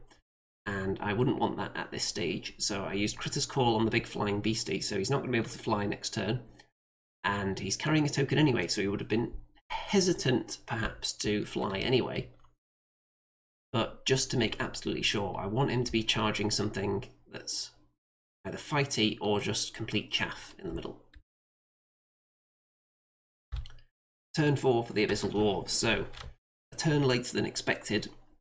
The golems are hopefully going to kill off Grogger's goons now. Basusu and the Overmaster charge into this Flaggit, so that they'll be able to overrun, and then the Overmaster will go straight into the Trolls. Which I'm not sure was really a necessary step. I think Basusu could have killed the Flaggit by itself, and then the Overmaster could have just gone straight into the Trolls and didn't need to help with the Flaggit. So maybe he just wanted to guarantee that the Flaggit was dead, but there was a risk of double one-ing the Flaggit and not even reaching the Trolls. So, And you can see here the half-breeds had one target they could see, which was a trombone, so that's going to die. So we are going to lose some units here. The Bruiser has been charged again as well, but I am holding a token, and I'm going to be able to create more shortly. I think the Overmaster is still carrying a token, it just hasn't been moved along with his wound dice yet. You can still see them on the left there. Jonathan, looking for tips after this weekend's disaster. Well, yes, your unique list didn't seem to go exactly according to plan, I would say. So, if you want to pick up tips from the Goblin Maestro, this is definitely the place to be. Okay, so what do these little ranged attacks do here? Well, okay, so this is another reason that this was perhaps a good move here. So this is probably the thinking. Wanting to shoot the Trolls first to soften them up, so that then the overrun can go into them. So if that was the thinking, then thumbs up for that one, because you can get them damaged and then overrun into them, which is always juicy. And they actually get wavered just from the shooting. And then the Flaggit is of course killed, and the overrun takes place. Basusu doesn't reach anyone else though. And the Overmaster you would expect to kill those Trolls now, and it does. So it's now turned to face the other Trolls and the War Trombone. The Bruiser takes a bit more damage, but he's okay. And the War Trombone is killed by the half-breeds, quite handily. And Grogger's goons are finally dead. They pick up a zillion more damage, and they are finally toast, but they have held up that unit for even longer than expected. And that horde of Lesser Obsidian Golems there are currently controlling that objective, so if they can still be in that position next turn, they could start generating a token there. So all the units in the top right there are dead. They're just in the dead pile up there. So at the end of that turn, it's actually looking good for me at the moment. This fight is still kind of up in the air, because there are enemy units left alive with a lot of health, but the Trolls are about to charge the Overmaster, and that's going to be not that difficult to fight. I think it's already on 5 wounds. I could easily kill it with the Trolls with any decent rolling there. And over on the right, there is the Mincer, who's picked up a token already, I think. Or if he hasn't, then he's about to. And then there's the Spitter regiment there as well, who can also get a token at some point. I've got enough time left. 2 tokens to be made there, and there are no enemies threatening them at this stage. Got my Spitters with a token. So what my opponent wanted to do, actually, was, you saw earlier in the turn how those Lesser Obsidian Golems in the middle there were going to charge, or they were going to counter-charge into Grogger's goons. What he was thinking was that they could turn on the spot and then be surged into the flank of my Spitters. But then, of course, you remember what I was talking about earlier with Infernock, the fact that he's a perfect square means that he's actually allowed to do that. Whereas the Lesser Obsidian Golems, when they're an inch away from a unit, they can't actually turn sideways unless they're charging something, because they're too wide. So they end up within an inch after the turn, which is not legal, so they weren't able to do that. So they had to waste an entire another turn fighting Grogger's goons. which is why I do rate Greater Obsidian Golems and Infernock quite highly for that purpose, being a perfect square like that. Turn 5 for the goblins. So there is a token created by the Mincer, and they're just happy sitting there. They've barely done anything all game, but they could potentially win it for me at this point. So down here, what does my shooting accomplish? I've got my spitters there, I've got my trombones. There's some damage being put onto Basusu there. And shooting from the sniffs kills off the half-breeds that just killed a... They just killed the war trombone last time. Let me see whether they were on any damage yet. Let's see here. There they are. I don't think they were damaged yet, so I shot them with a few different units, I think, and killed them off. And the war trombones killed off the Lesser Obsidian Golem horde as well. So I must have hit them with a couple of rocks as well by the looks of things. So they are dead. The half-breeds are dead, with the assist from the sniffs there at the back. The trolls waver the Overmaster with 15 damage on it. So that's not going to be able to attack anybody. The trolls have got a token. The Bruiser is chipping away at the Black Souls. I've also wavered, by the looks of it, the Dragonfire team, which I believe would have been done with the Spitters, the Spitter Regiment over on the right there. So wavered Dragonfire team, wavered Overmaster. The Lesser Obsidian Golems are dead. Half-breeds are dead. My opponent only has 2 units that can hold tokens now, and I've got 5. So it's looking very good at this point. Turn 5 for the Abyssal Dwarves. So Basusu decides, you know what, Mr. Bruiser, I've had enough of your antics. We need you out the way so we can get these Black Souls towards Token Town. So I'm going to double charge the Bruiser, make sure he dies. Then in the middle, there's not much going on there, but a bit of repositioning of characters. And of course, the Bruiser is dead. As a result of that, Basusu is an absolute monster. And that's how they look after that. And not much, because there aren't many Abyssal Dwarf units left. So, turn 6 for the goblins. And the Spitters create another token from that one. So they've got 1 each there, quite happily. Wavered the Dravak, I think that is. So he's wavered. Result of shooting. And I think that's the trolls have killed off the horde, not the horde, the Overmaster. They finished him off. He was wavered last time, killed him this time, so he's dead. And they've got a token quite happily. And the rock lobbers finish off the horde of Black Souls. So my opponent, I don't think has any units capable of holding tokens left. So the only thing, all the units at the top there are dead, so there's just those 3 individuals left for my opponent now, and I've got 4 units holding tokens. So really, I just want the game to end now so he doesn't get a chance to kill anything, because it's looking very healthy at the moment. Well, I want it to end at the end of this turn. So Basusu charges into the trolls and does a bit of damage. Not enough to kill them, and the other characters are just milling around. Killing off probably a war trombone. And there is a turn 7, unfortunately, so I'm going to have to... It's going to give me the opportunity to try and kill Basusu. And the trolls do actually waver Basusu, but she has Fury, so she's going to get another chance to try and kill them and deprive me of a point. So that's how it looks at the end of my turn 7, with most of those units up at the top being dead. Just those 3 Abyssal Dwarf individuals alive. And they've got no chance of killing all my units. So really they just have to try and kill something and get more points. So turn 7 for the Abyssal Dwarves, and Basusu does finish off the trolls, so they have to lose their token. So at the end of the game, I've got 3 tokens, my opponent has 0. So a juicy win there. Lots of killing for both sides, very little left alive, and 2 pretty hefty wins there at the end of day 1. To put me in a decent position heading into day 2.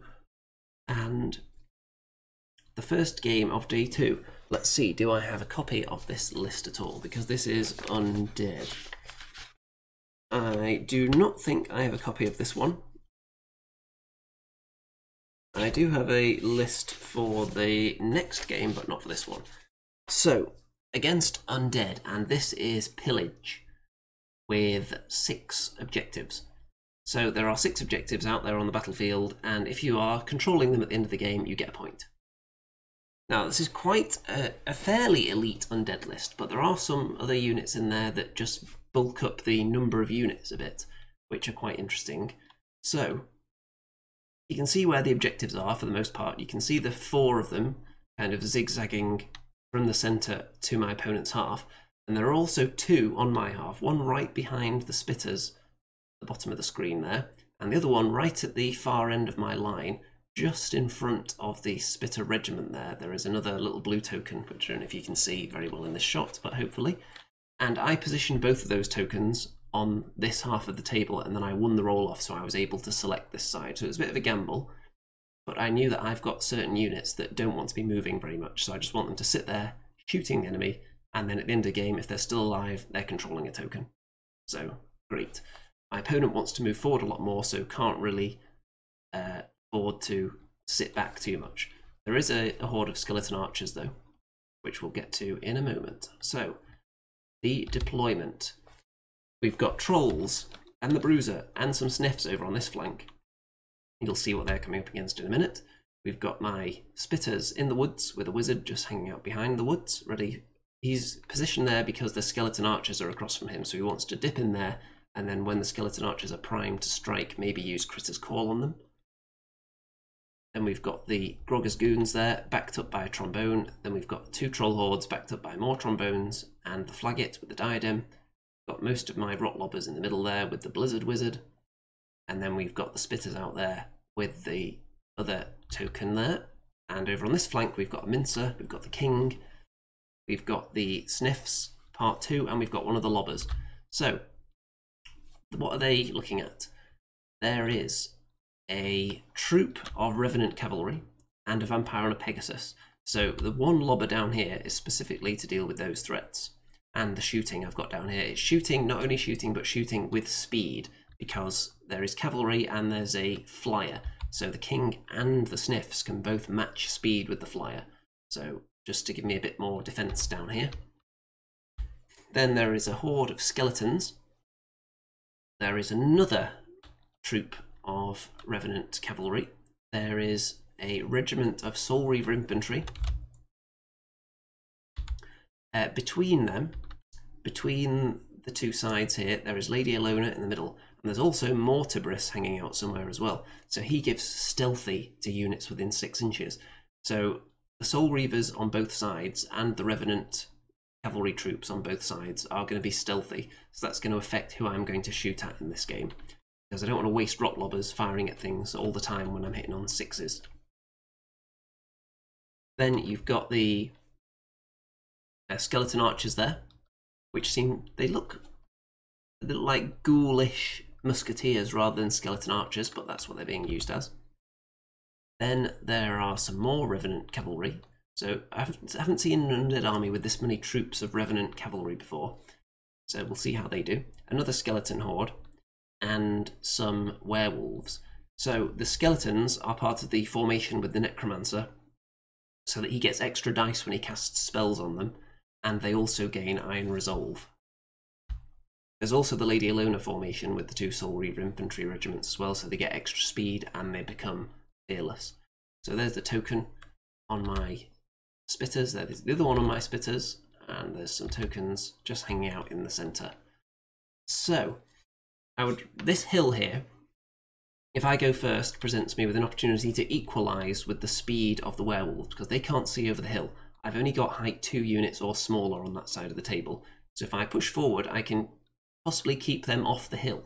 Because if they go on the hill they would then be within charge range of something. So I'd force them to kind of limit the effectiveness of their speed, because they can't see over that hill, and if they want to attack me they're going to have to come into my range. So first turn could be important there.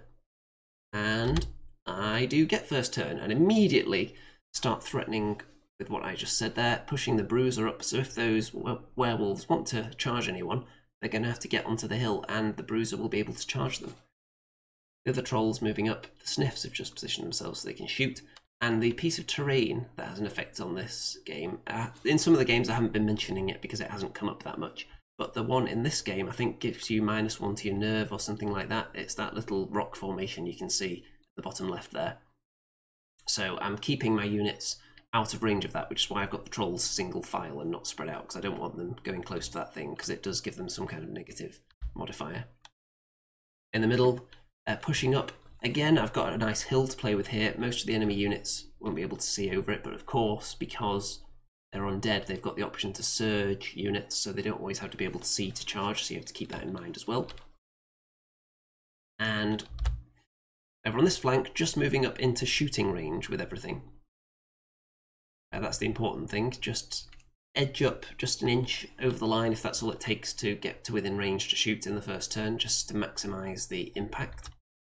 And what do we do with this little shooting battery here with the King and the Sniffs?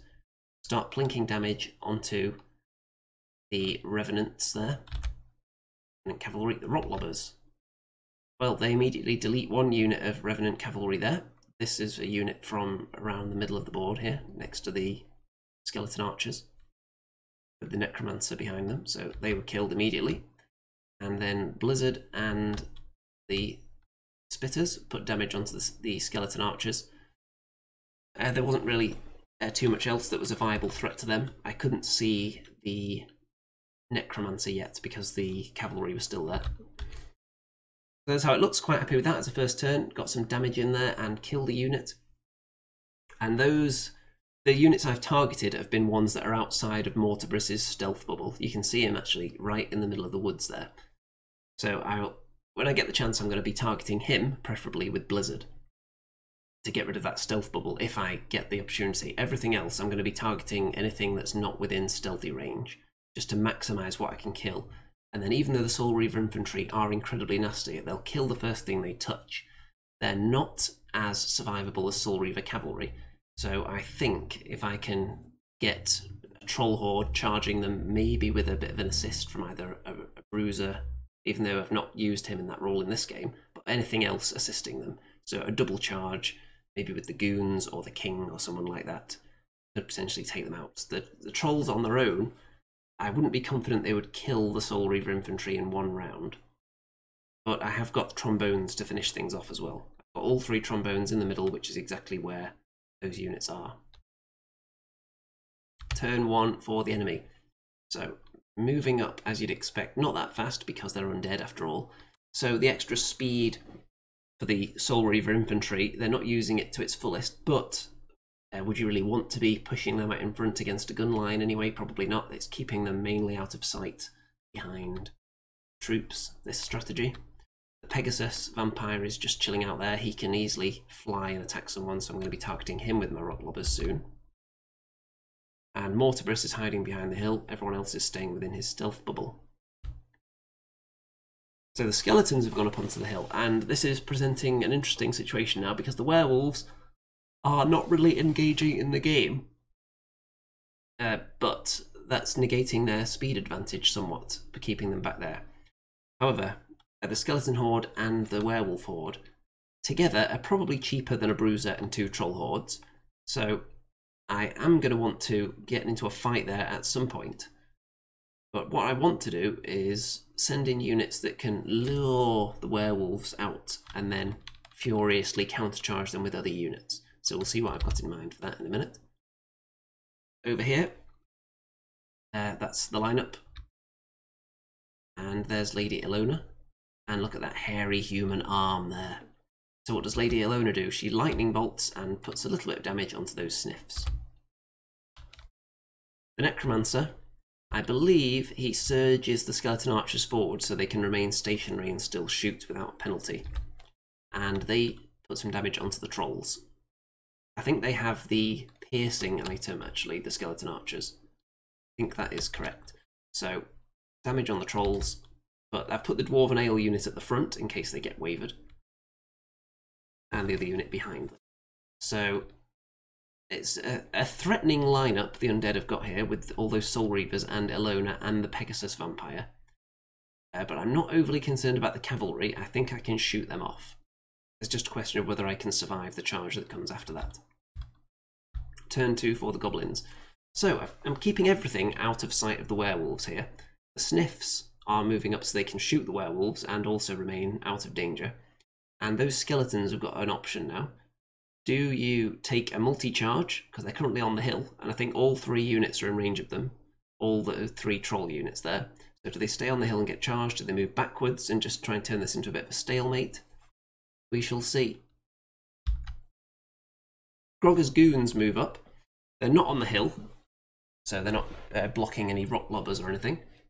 And they are just kind of inviting the enemy who would like to charge us, because we've got units behind that are going to toast you and charge you. The troll unit, the right-hand troll unit of the 2 there, in particular, is going to be able to charge anyone that wants to get involved in that little situation there. Got lots of shooting there as well. Over here, what does this shooting barrage accomplish this turn? The Sniffs and the King, well, they kill off the troop of Revenant Knights that were hanging out there. Rock Lobbers, what do? Well, they hit nothing this turn. So, the Spitters and the Wizard, what do this time? Well, I put Critter's Call on the Necromancer this turn, because if you... well, we'll see on the wide shot why I did that. Trombone trombones the Knights and puts a teensy bit of damage on them. So, you look at the situation with the skeletons there. There's a possibility that A, they could have been surged into maybe a flank on the Bruiser. I'm not sure if it was possible, but it is possible. And also, there's the possibility of other units being surged and units... I think the Necromancer might have heal as well. So I didn't want any surging to take place next turn. I wanted as few units getting involved in the action as possible. And there is... he also has a huge amount of Bane Chant, which is going to be important potentially next turn. Because the skeletons could charge someone. When he's casting his spells on the skeletons, he gains 5 extra dice, even on Bane Chant. So it's like guaranteed Bane Chant. So I thought the Necromancer would very much like to be getting into the action next turn. So I thought I'd Critter's Call him and just prevent him from doing that for a turn. Turn 2 for the Undead. So the skeletons decide to back away. They're not getting into this fight. And they're just letting me have that hill at the moment. So I still want to lure the werewolves into the action. So see what I'm going to do with regards to that. Because while the skeletons are moving away, they may still be in sight of 1 troll horde. So I do have an option for a charge there. Over here, we're going to have an attempted triple charge. So the Revenant Knights have moved into position, and then the Soul Reavers have charged into the Grogger's Goons. The other 2 units are going to be surged towards them. That was the only way they could all physically fit into the spots that my opponent wanted them in. So, because had the 2 units in front both just charged in, they would have been overhanging too far, so that the Revenants on the left wouldn't be able to be surged into the flank. So this is the only way to do it, and Mortabris and Elona can both surge a little bit, so we'll see whether they can succeed with that. So you can see where Elona's hanging out, and she does successfully surge that unit into the front, but Mortabris is 1 inch short of surging them into the flank, so Grogger's Goons may actually survive that. You never know.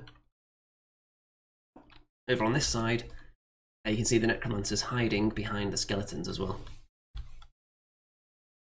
So, Grogger's Goons do not survive the furious double charge there. And the Soul Reavers move backwards to prevent them being the target of too much juiciness next time, and the Knights go backwards as well. Look at that red hot sizzling tape measure action there. So, those Knights on the hill are just kind of flapping in the wind, and I'm going to be able to attack them. So next turn is when I'm really going to go for it and throw things in there. Turn 3. So, King charges the Skeleton Horde. The Flaggit sits in front of the Soul Reaver infantry. Of course it's going to die, but that's fine. because it's just there because you'll see the trolls are going to charge the flank of those knights that were on the hill. And I don't want them to be charged by the Soul Reavers next turn. I want to get another turn out of them. So, I'll show you what happens there.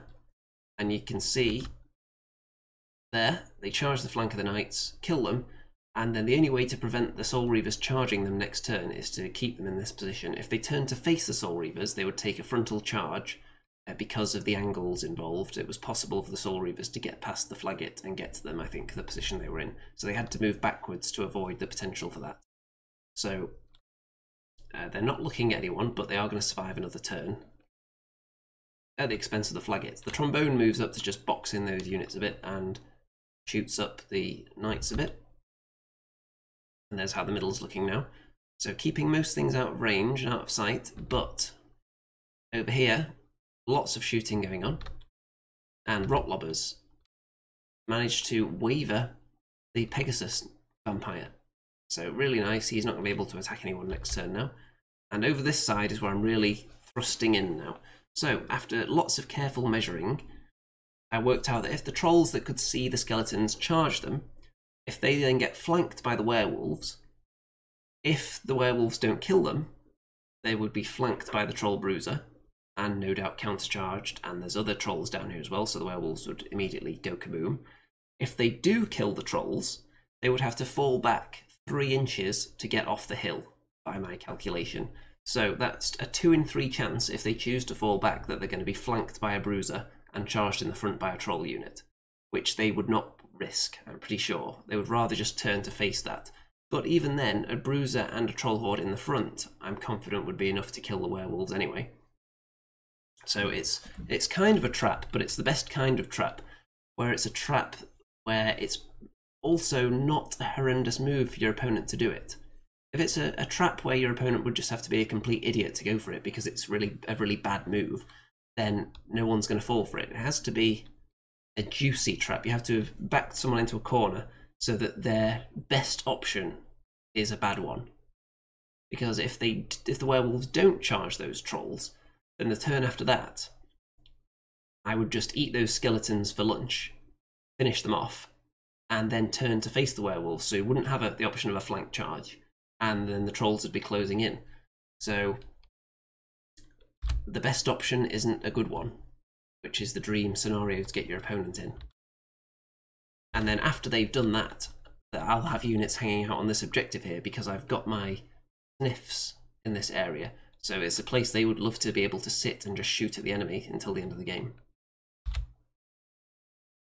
Brian says it's 8 AM here in the US. I have to not try to watch this at work. Well, it depends what your work is. If you're, let's say, an air traffic controller, I would say do not watch this because you'd probably cause some serious incidents. If you're something perhaps a little bit more laid back, then maybe take it into consideration.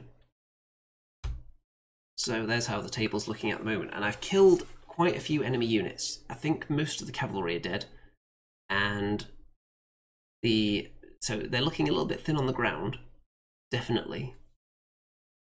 I'm not sure if I've lost anything yet.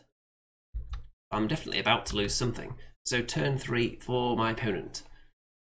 Skeletons back into the king. Soul Reavers are going to eat the Flaggit for dinner, but they're keeping my trolls alive for a turn. Ilona decides to go after a War Trombone. Soul Reavers decide to go after a War Trombone, and the reason they've not slid over is because there were knights sitting there as well, and the knights moved afterwards. So the werewolves do go in.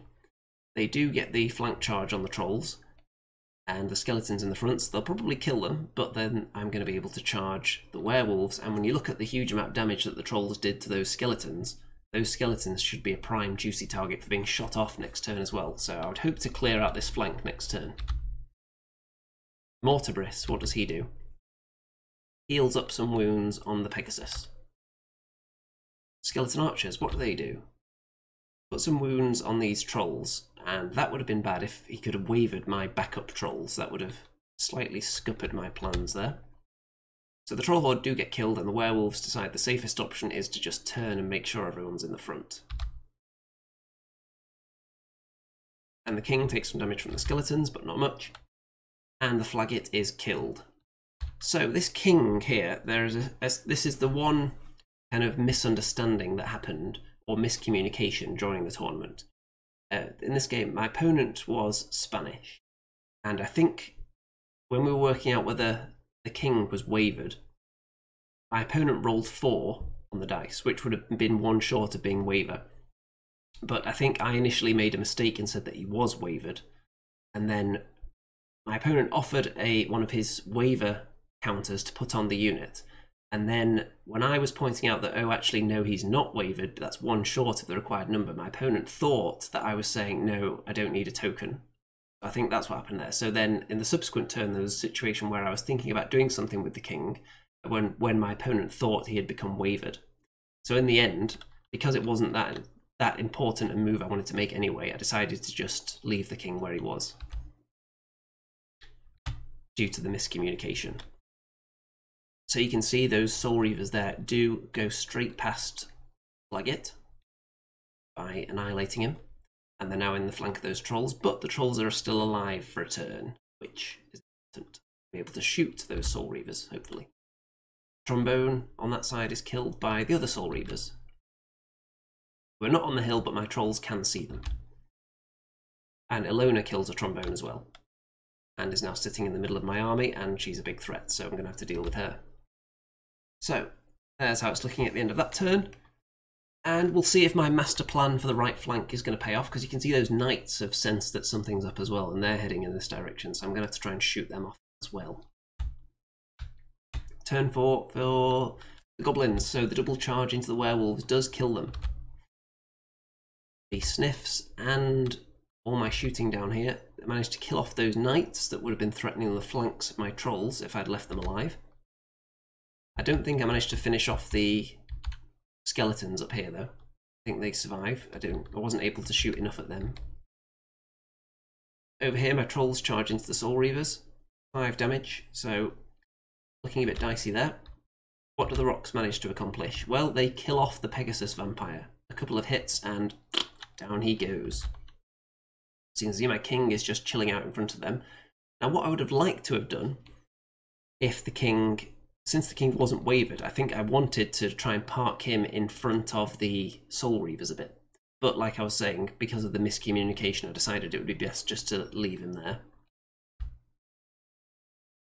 So turn 4, and we have the skeleton archers, who I'm forcing to move now, because the unit they want to shoot at are these sniffs, who are going to be quite important to the game, because I want to leave them up there to hold an objective. So I'm keeping them out of the shooting range of the skeleton archers at all times, just moving them a little bit each time. So they either have to move and suffer a penalty, or they have to use up the Necromancer's Surge ability on them, when he could be doing other spells. So just making them work for their meal, basically. The skeletons charge into my trolls there. The Necromancer chilling behind. And the Soul Reavers are both going to have a nibble on some trolls now, so both those troll units could die. And the king is now killed by the skeletons, so they're free. The Mincer is wavered by Ilona, even though she only does 1 wound, so very disappointing result for her there. There you can see, past that human hand, that it was Ilona that did it. And look at that tape measure action. So 1 troll horde is down. Soul Reaver infantry move backwards because they don't want to move away from that objective, you see. And the other troll horde down, and they turn to face in that direction where there's lots of my shooty goodness. And the trolls that are charged by the skeletons on the hill get wavered, so they're actually boxing in the Bruiser as well, because the skeletons can't move backwards because the Necromancer is right up to them. The trolls can't move backwards because the Bruiser's right up to them, and the Bruiser can't see past the trolls at the moment because of where the centre of his unit is. So that's going to be mildly annoying now, although it does mean I can shoot at the skeletons if I'm not going to charge them. So I've got those 2 units of Soul Reavers in the middle who are... I'm glad they've not come towards my units as fast. Particularly the unit right in the middle, I'm glad that they went backwards instead of going towards my Spitter Horde, because they're going to get shot either way, and really I think they should be just trying to kill my units at this stage. Turn 5 for me. So Rock Lobbers, what do we do here? Well, we kill off that skeleton horde that were on the hill successfully, and my trolls regenerate quite a few of their wounds there. So this flank is looking good. What did the War Trombones get up to? Get those Soul Reavers up to 9 damage, so that's a good start. And that's the turn, so not much happens really, because lots of waivers and lots of units shooting, but all focusing on just a couple of units really.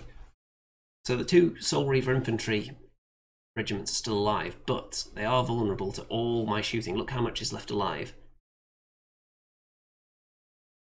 So there are 2 trombones alive. Let me just go back a second. I thought Ilona attacked the trombone. Let me see here. I'm going to wind back because before Ilona fought that Mincer, I thought she attacked one of the trombones.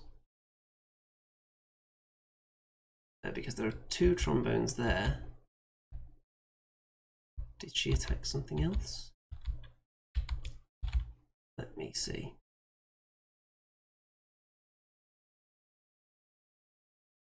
Okay, because she's landed in the middle there. What was she fighting though? Because that's confusing me now, because I'm sure there was the 3rd trombone up there. So who did she attack when she jumped into the middle there? I know I'm winding back quite far here, but I want to make sure this is all correct. Okay, so it was a trombone that she attacked, and there was a trombone dying there. Let me just check here. I want to make sure that maybe I just haven't taken the dead trombone off the table yet. Okay, that one at the bottom there is dead. So let's just make sure I actually took it off the table and didn't accidentally carry on using it here. See, so there's one there. Still in the position where it was dead and placed after death. I think I might have made a mistake here and actually carried on using this dead war trombone, you know. So let's hope that doesn't make too much of a difference. Okay, let's keep going. So those skeletons are chilling on the wall there as we head into turn 5, because there's an objective right underneath them. So they'll be quite happy about that. And Ilona and... okay, it's not going to make too much of a difference because they're going to... both the trombones are about to die now anyway. And there's nothing else in range for the Soul Reavers to attack at this point. So thankfully it hasn't destroyed the game here. And over on that flank you can see the Necromancer is running away from the trolls, but he's actually put himself in a position where he can be charged by my trolls, who could then overrun into the skeleton archers, which would be quite amusing if that happened. So the trombones are actually dead now. For reals this time, properly taken off the table. And they're now in a position to threaten my rock lobbers, but you have to think at this point in the game, is it worth going after the rock lobbers? Because they are not going to score any points, and it's not that likely that they're going to hit each time. See, so he killed the same war machine twice. It looks that way. But based on the way he moved the units afterwards, I'm thinking it's pretty fortunate that it didn't ruin the game here, because what he probably would have done, he probably would have headed in this direction with the Soul Reavers anyway to go after my other units. So after he killed the trombone, he was then down here looking at the rock lobbers. G or G says, what unit is the rifleman? That is skeleton archers. So the fact that after combat the Soul Reavers left themselves facing downwards in this direction suggests to me that he wants to make a beeline for my rock lobbers, if anything. So I think they would have gone this way anyway, and they are within charge range of that unit. So they wouldn't have been able to charge straight from the hill. So thankfully, I think that's going to be all right there. Turn 6 for me. So what am I going to try and do here? So I've got 2 shooter units on the left there that can both score. And then there's an objective right around the feet of my Spitter regiment there. I'm going to get the Sniffs, hopefully, within range of that as well. So I've got 2 units on it. And on the right, no one seems interested in coming after my Spitter horde. Those Soul Reavers right in the middle of the table are just happy to sit on that objective and not come and get mine. So I'm quite pleased about that. They would be hindered going on the attack, but I think they could have got them if they'd started going that way earlier. Midnight Aristocrat says, is the big ball a lobber too? Yes, that is Grogger's great lobber. So turn 6, the Archer Horde and the Rock Lobbers. They managed to kill off the skeleton archers, and the trolls charge the Necromancer, kill the Necromancer, and end up sitting on this objective. And that's where they came from. Over here, I've got lots of shooting. I've got sniffs, I've got spitters, and you can see that all that combined with the blizzard from the wizard at the bottom there, and the lightning bolt from the wizard in the woods, all of that targets the Soul Reavers who were working their way towards my war machines, so they are now toast. And so there are two scoring units left in my opponent's army, but both of them are currently on objectives. I've got my units on 4 objectives at the moment, so my opponent needs to do something juicy now. So turn 6 for the undead, and there is a charge. Soul Reavers decide to abandon their objective because they're just going to lose if they stay there. They decide to try and kill the trolls and take away one of my objectives while also having it themselves, so they make a hindered charge on the trolls. Ilona goes after the spitters, and the skeletons are just trying to kill the mincer. The skeletons aren't going to move though because there's an objective right there, so they would be foolish to do so. Ilona only does 3 damage to the spitters, so they're okay for now. The trolls are dead though, so I've lost 1 objective. My opponent still has the same number. And there's how it looks at the end of turn 6. So if it ends there, I own 3 objectives, my opponent owns 2. So if it ends right now, I am going to win. But we do get a turn 7, and I can exclusively reveal that in my turn 7, I only have 20 seconds left, because of the vast amount of units I've got and all the positioning shenanigans I've been trying. So 20 seconds left. What am I going to do with that time? I'm not going to have time to kill anything, really, because Ilona's not even wounded, so there's no point even targeting her with anything. And the only thing I can do now, because the Soul Reavers, I believe with their boosted speed, they are currently in range to charge my right-hand sniff unit. So what I would like to do is make sure that they cannot come over here and take this objective off me, because if they charged the sniffs and stole it off them, the bruiser wouldn't be enough to contest that objective with them. So they would then deprive me of an objective and keep one for themselves. So I'm going to move the sniffs towards them and just block them in there so that they can't come over here and attack the bruiser and take this one. So the sniffs are going to sacrifice their lives just to keep the Soul Reavers on that objective. And anything else? There's nothing else I would really have time to do. I wouldn't have time to do any attacks. If I did have time, I would probably try to blizzard Ilona, because she's the one who's in the threatening position at the moment. There's also Mortibris hanging out there, so I'd try to blizzard one of them if I had time, or try and drop rocks on them, but with only 20 seconds I've only got time to shuffle 1 unit. So my turn, 20 seconds left. There we go, that's all I do.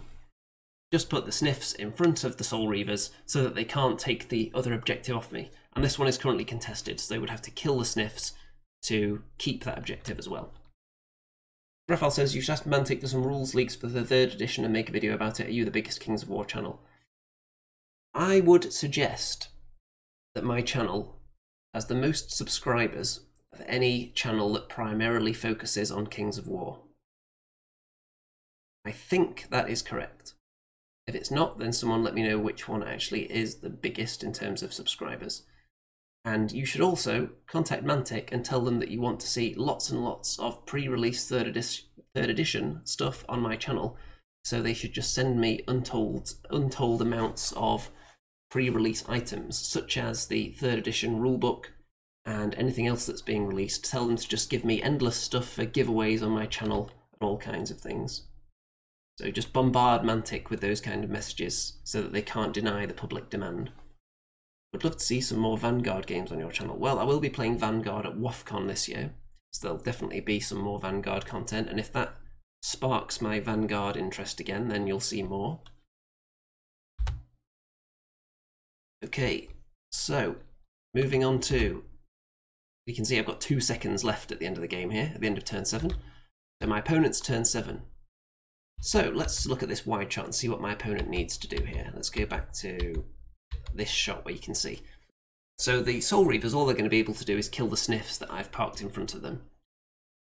What else do they need to do to get anything out of this game?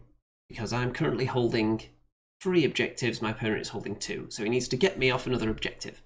What can accomplish that? Well, if he wants to clear me off the objective on the left, where I've got 2 units within range, he's going to have to kill the sniffs and the spitters in one go. The only way to accomplish that would be for Ilona to kill one of them, and for Mortibris to kill another with his lightning bolt spell. Which it seems slim chance of that happening with the lightning bolt, but let's see. Raphael says, you do a great job with all these battle reports. I like to think so. I like to think that even though a lot of the other battle report channels, they have kind of more moving video content and more interpersonal banter, perhaps, I think mine are perhaps the most in-depth tactical analysis that are out there. So, moving on, what does my opponent do?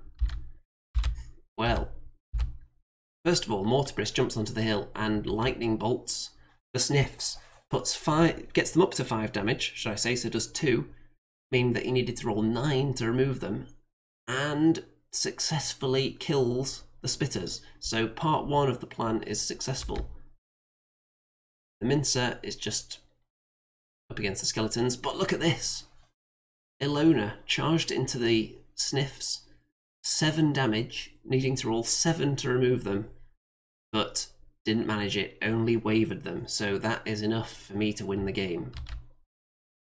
Despite the fact that the sniffs over here were killed by the Soul Reavers, that means that at the end of the game, the Bruiser is holding an objective.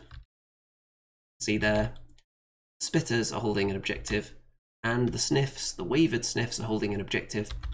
And for the enemy, Soul Reavers holding an objective, and skeletons have an objective under them. So it's 3-2 win for the goblins.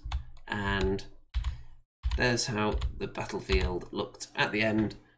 Quite a lot of death.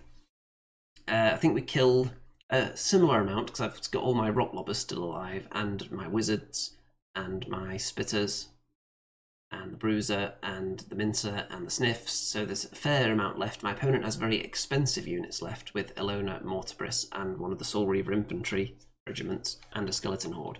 So quite a lot of death, but we still had some expensive units left alive. So all in all, very happy with that win at the end there.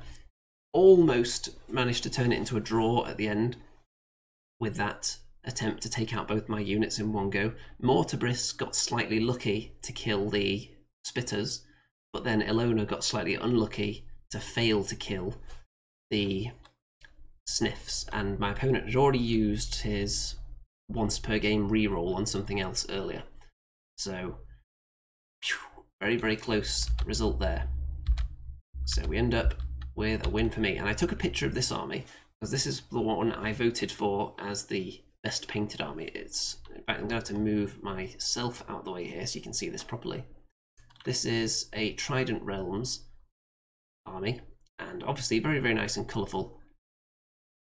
Very, very bright, bold, and particularly that big giant Kraken-looking squid monster, which I think was representing an allied stampede from the herd.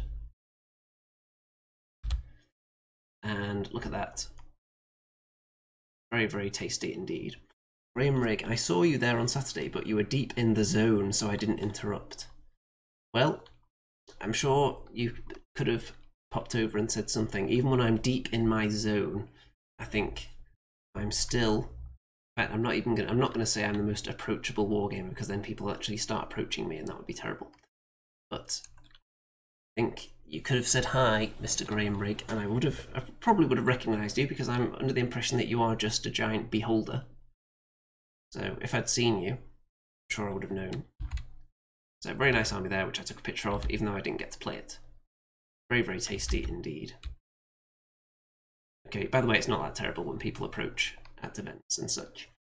When I was in America for Adepticon, I had quite a few people coming up to me and saying that they'd seen my channel or followed me on Twitter and so on. That was a few years ago from the Warhammer Fantasy community. I haven't been back to America recently, so I don't know if my Kings of War content has infiltrated their consciousness as much as my Warhammer Fantasy stuff had. Only one way to find out though, I'll have to go there again at some point. Raphael says, also, you're very frequent with videos. I used to watch Mastercrafted and Hobby Source, but not much videos on these channels now. Yet a lot of the Kings of War Battle Report channels seems to have slowed down in their content lately. A lot pop up. You get tons of Battle Report channels appearing on a regular basis, but many of them don't last very long, or they move to different systems. And I think, I'm not sure if I have the most Kings of War Battle Reports on any channel, but I would like to think I'm definitely up there, since I do a report on every single game of Kings of War that I play, and I play it very regularly. I've been to 10 tournaments this season, I think, so that's since the last Clash of Kings, and I've reported on every single one. Okay, Graham Rig, I was wearing an orange t-shirt with Gloom Dreddy on it. Well, had I spotted that, then I'm sure I would have suspected that it might have been you, but I did not spot such a t-shirt. So you should let us know in the chat what you were doing there at the event, Mr. Rig. Because at BritCon, there are quite a lot of stands and models for purchase, lots of different companies represented there, and many different tournaments going on at the same time. Spread all around the whole complex. So, moving on to the last game, Game 5, and I'm on Table 2 at the moment.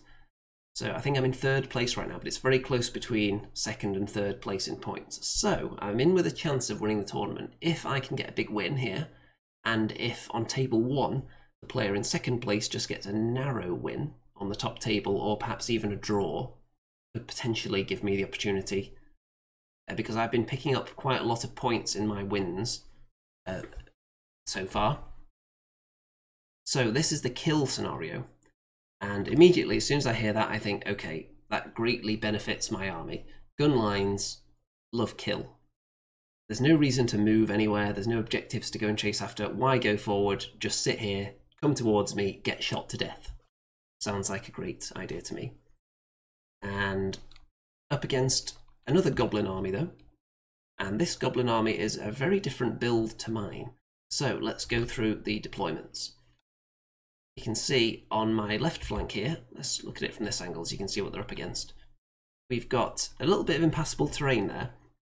So I'm trying to force the enemy into that little choke point between the hill and the terrain, where I've got lots of shooting looking at them. I've got spitters, I've got sniffs, I've got the king, I've got 2 lobbers that can all see down that lane there. Then moving towards the combat chunk of the army, I've got a bruiser, I've got a wizard, I've got trolls, lots of trolls there. Mostly behind that hill, and then I've got the 3 trombones behind and the flagget. So just that wall of flaming death for anyone that gets through, as usual. We've got the mincer chilling out on a wall, we've got the goons, we've got the blizzard wizard with 2 more rocks there, and over on that side we've got a little bit of a shooty element and some trolls. So what does my opponent have here? Apart from a human hand, there is some Fleabag cavalry. There is Cuslow and Madfall. Dicey Guy says, battle reports are hard to make. Feel this format Andy makes are great. Yes, these are very easy to do for me.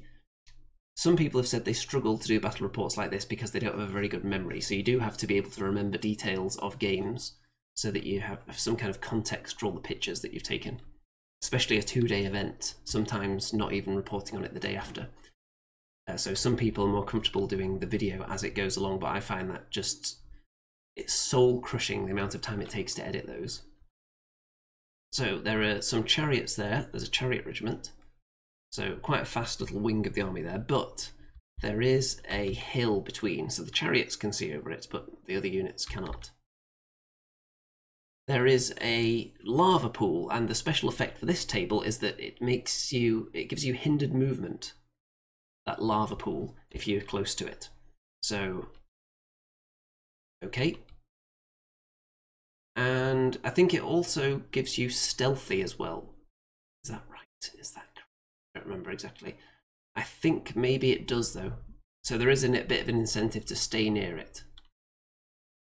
So it might give you stealthy or cover or something, but it also gives you hindered movement, something like that. Then there is a bigot behind that horde of spitters there in the woods. To the left of them is a mincer. Then there is a horde of sharp, I think they're a horde of rabble actually, and a legion of sharp sticks with a bigot between them and another mincer on the left there. Then there is a regular giant, unlike the colossal giant that we saw here, with a war trombone in front of it. I don't know if I mentioned that. And there is a king on chariot to the left of the giant there.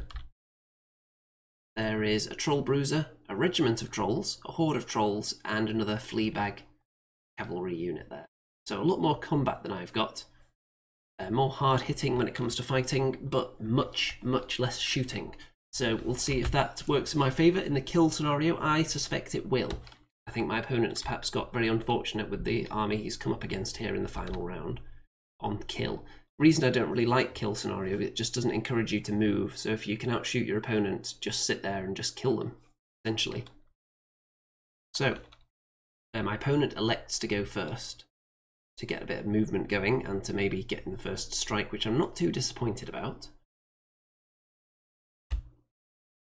because there are things preventing any kind of alpha strike, if you will, here. There's not much shooting on my opponent's side.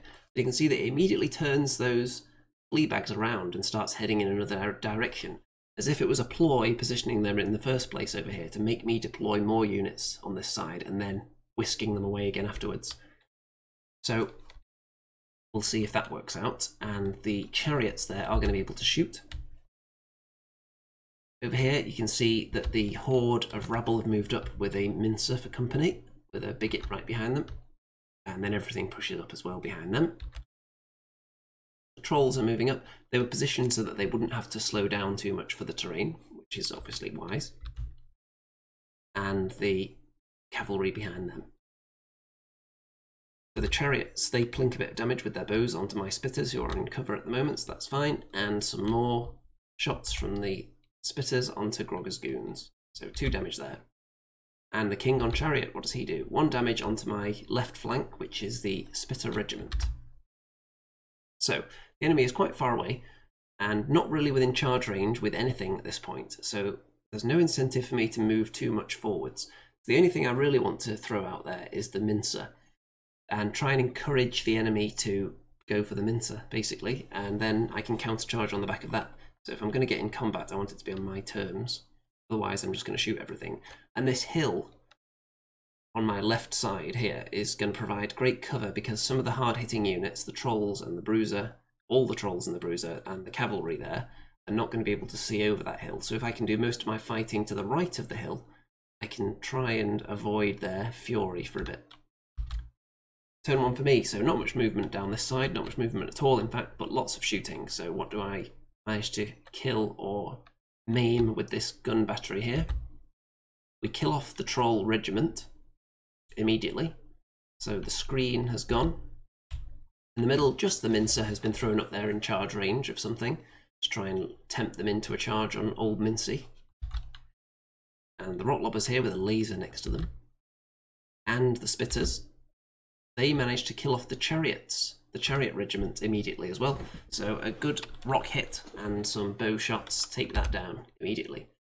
So it's really just Cuslow up against my right flank now, unless those Fleabags want to turn around again. And what does Mr. Blizzard do? Well, he kills a war trombone. So again, with that Blizzard, it's just anything that you can kill in one go. You think, that's going to be annoying later in the game. Just whoosh, down it goes, it's dead. Move on to something else. So war trombone down. My opponent only has 2 trombones to begin with. So potentially very dangerous. Obviously I know what they can do since I've so many of them myself, so I know that it's important to kill them. And it's important to kill them early, because if you're wasting your time killing them at the end of a game, that means you're not killing units in most scenarios that can be scoring points. So if you can get rid of trombones early, it's very helpful. So turn 2 for my opponent, and Cuslow has just positioned himself to the flank of the trolls, out of their charge arc. So he's really just in distraction mode at the moment, trying to tie up lots of my units on his own. The horde of rabble do charge into the Mincer, so see if they can do anything to it.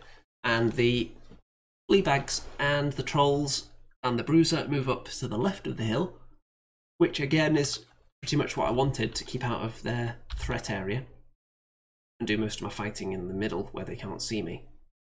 You can see the Giant and a couple of Mincers are poised to strike anyone that attacks that horde though, so you'll see what I do about that. The Spitter Horde and the Bigot, some more damage onto the Goons. The Rabble do nothing to the Mincer. So what am I going to charge into that horde? I can tell you right now it's going to be a lot of units. I think I make a quadruple charge into there. So I'm going to send in both Troll Hordes on the left here. I'm going to send in Grogger's Goons as well and the Mincer countercharging. So the Trolls on the right aren't going in. I'm keeping them back because I'm very concerned about that Colossal Giant and I don't want to accidentally get them charged by it. So I'm going to throw a lot into that Rabble Horde, keeping it all off the hill, so it's preventing me from being charged by a lot of units, and then I'm going to push up my trombones and use all my shooting to try and take out any units that are threatening whatever I've got there, and then I'm going to pull back after killing the unit, hopefully, and minimise which units can actually charge me afterwards. So turn 2, what does the little shooting barrage accomplish this time? We've got the Sniffs, we've got the Spitters, we've got the King, we've got some Lobbers. Well, they waver the Fleabags, so those Trolls are pinned in there now unless the Fleabags want to move out of the way, which I'm not sure they do because they're just opening the Trolls up to being shot, so it's a tricky situation for them now. The Trombones move up, and they have a go at tromboning the King, but they don't do too much damage actually, very disappointing there. But that quadruple charge I was telling you about, that pays off nicely, and the 3 units at the bottom, they pull back a bit to minimise who can charge them. And the 1 troll unit just turns round because they were charging into the flank, so they turn to face the enemy and prepare to possibly be killed, but that's an acceptable outcome. And the Mincer has pulled back and the Giant will be unable to charge that. So the Sniffs over on the right flank they're putting themselves in the woods so they can shoot out a bit, and the Trolls are just staying out of Cuzlo's charge arc there, and also getting off the hill so that the Fleabags back there can't charge them. So I'm just using the Trolls to tie up both those units now, and my units are still very useful here because they can still shoot. So it's just the Trolls trading their value for Cuzlo and a cavalry regiment at the moment. I'm just turning it into a stalemate between those 3 units, which is okay with me. Cuzlo can of course break that, he's nimble, he can get out of the position and threaten somebody else, but I've got Sniffs who can turn around and deal with him hopefully without any hindrance, so they may be able to do some damage to him. And I've got everyone with their bows trained on the Colossal Giant at the moment. There's how it's looking at this end, and all the way down here. So, turn 3 for my opponent. So Cuzlo does what I suspected and puts himself threatening all my units' flanks. And the Fleabags are not on the hill, so I can't charge them at the moment with my Trolls. And we have a double Giant charge, Colossal and Mini Giant into Grogger's Goons.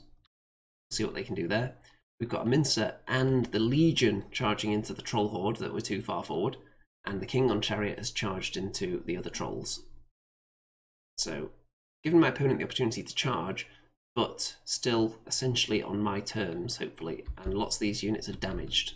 So if they do break through, look at that wall of trombones there.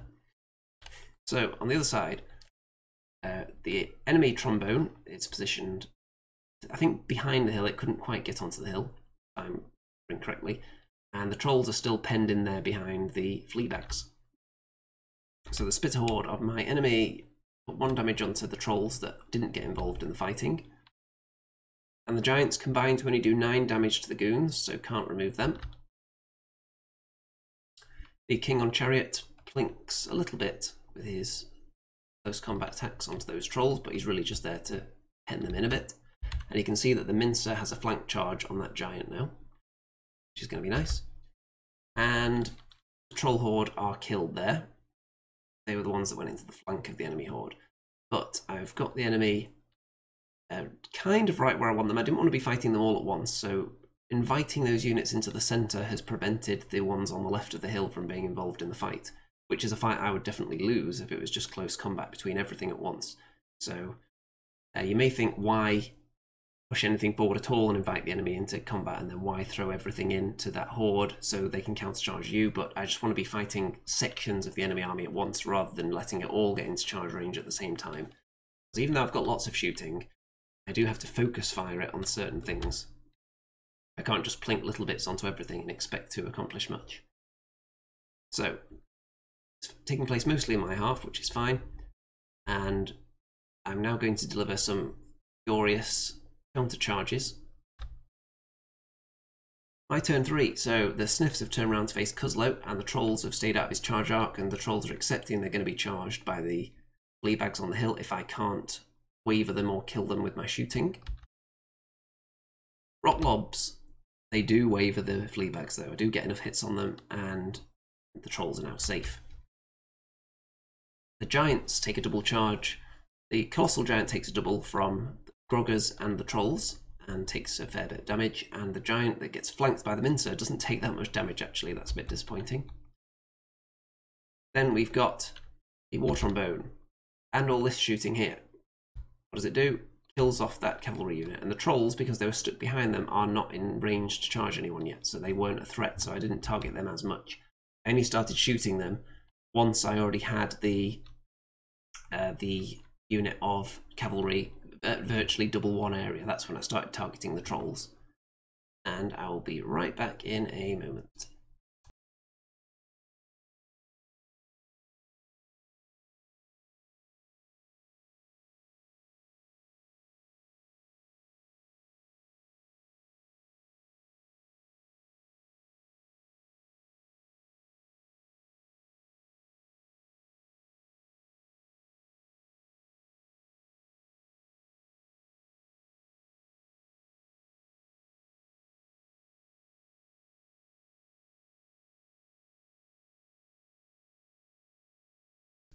Okay, and we are back.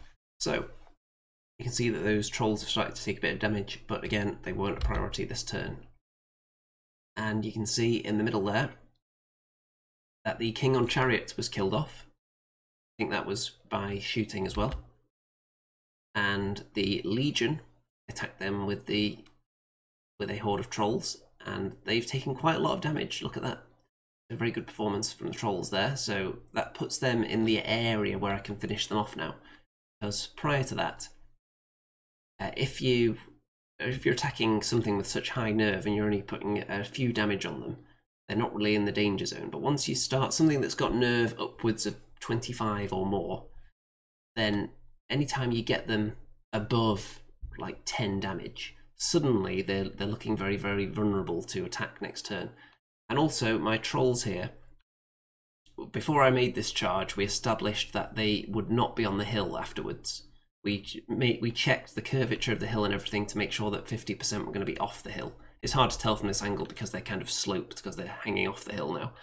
But we established that they were off the hill before I decided to do the charge. Otherwise, I wouldn't have done it because I wouldn't want to be charged by that bruiser, as well as everything else there. So they're not on the hill. So they're safe from attack from all those units out on the left. And it's looking very healthy at the moment. It's not quite a mopping up exercise yet, but it's still looking good. Turn 4 for my opponent. So Cuzlo attacks the Sniffs, who are protecting the flank of the Spitters.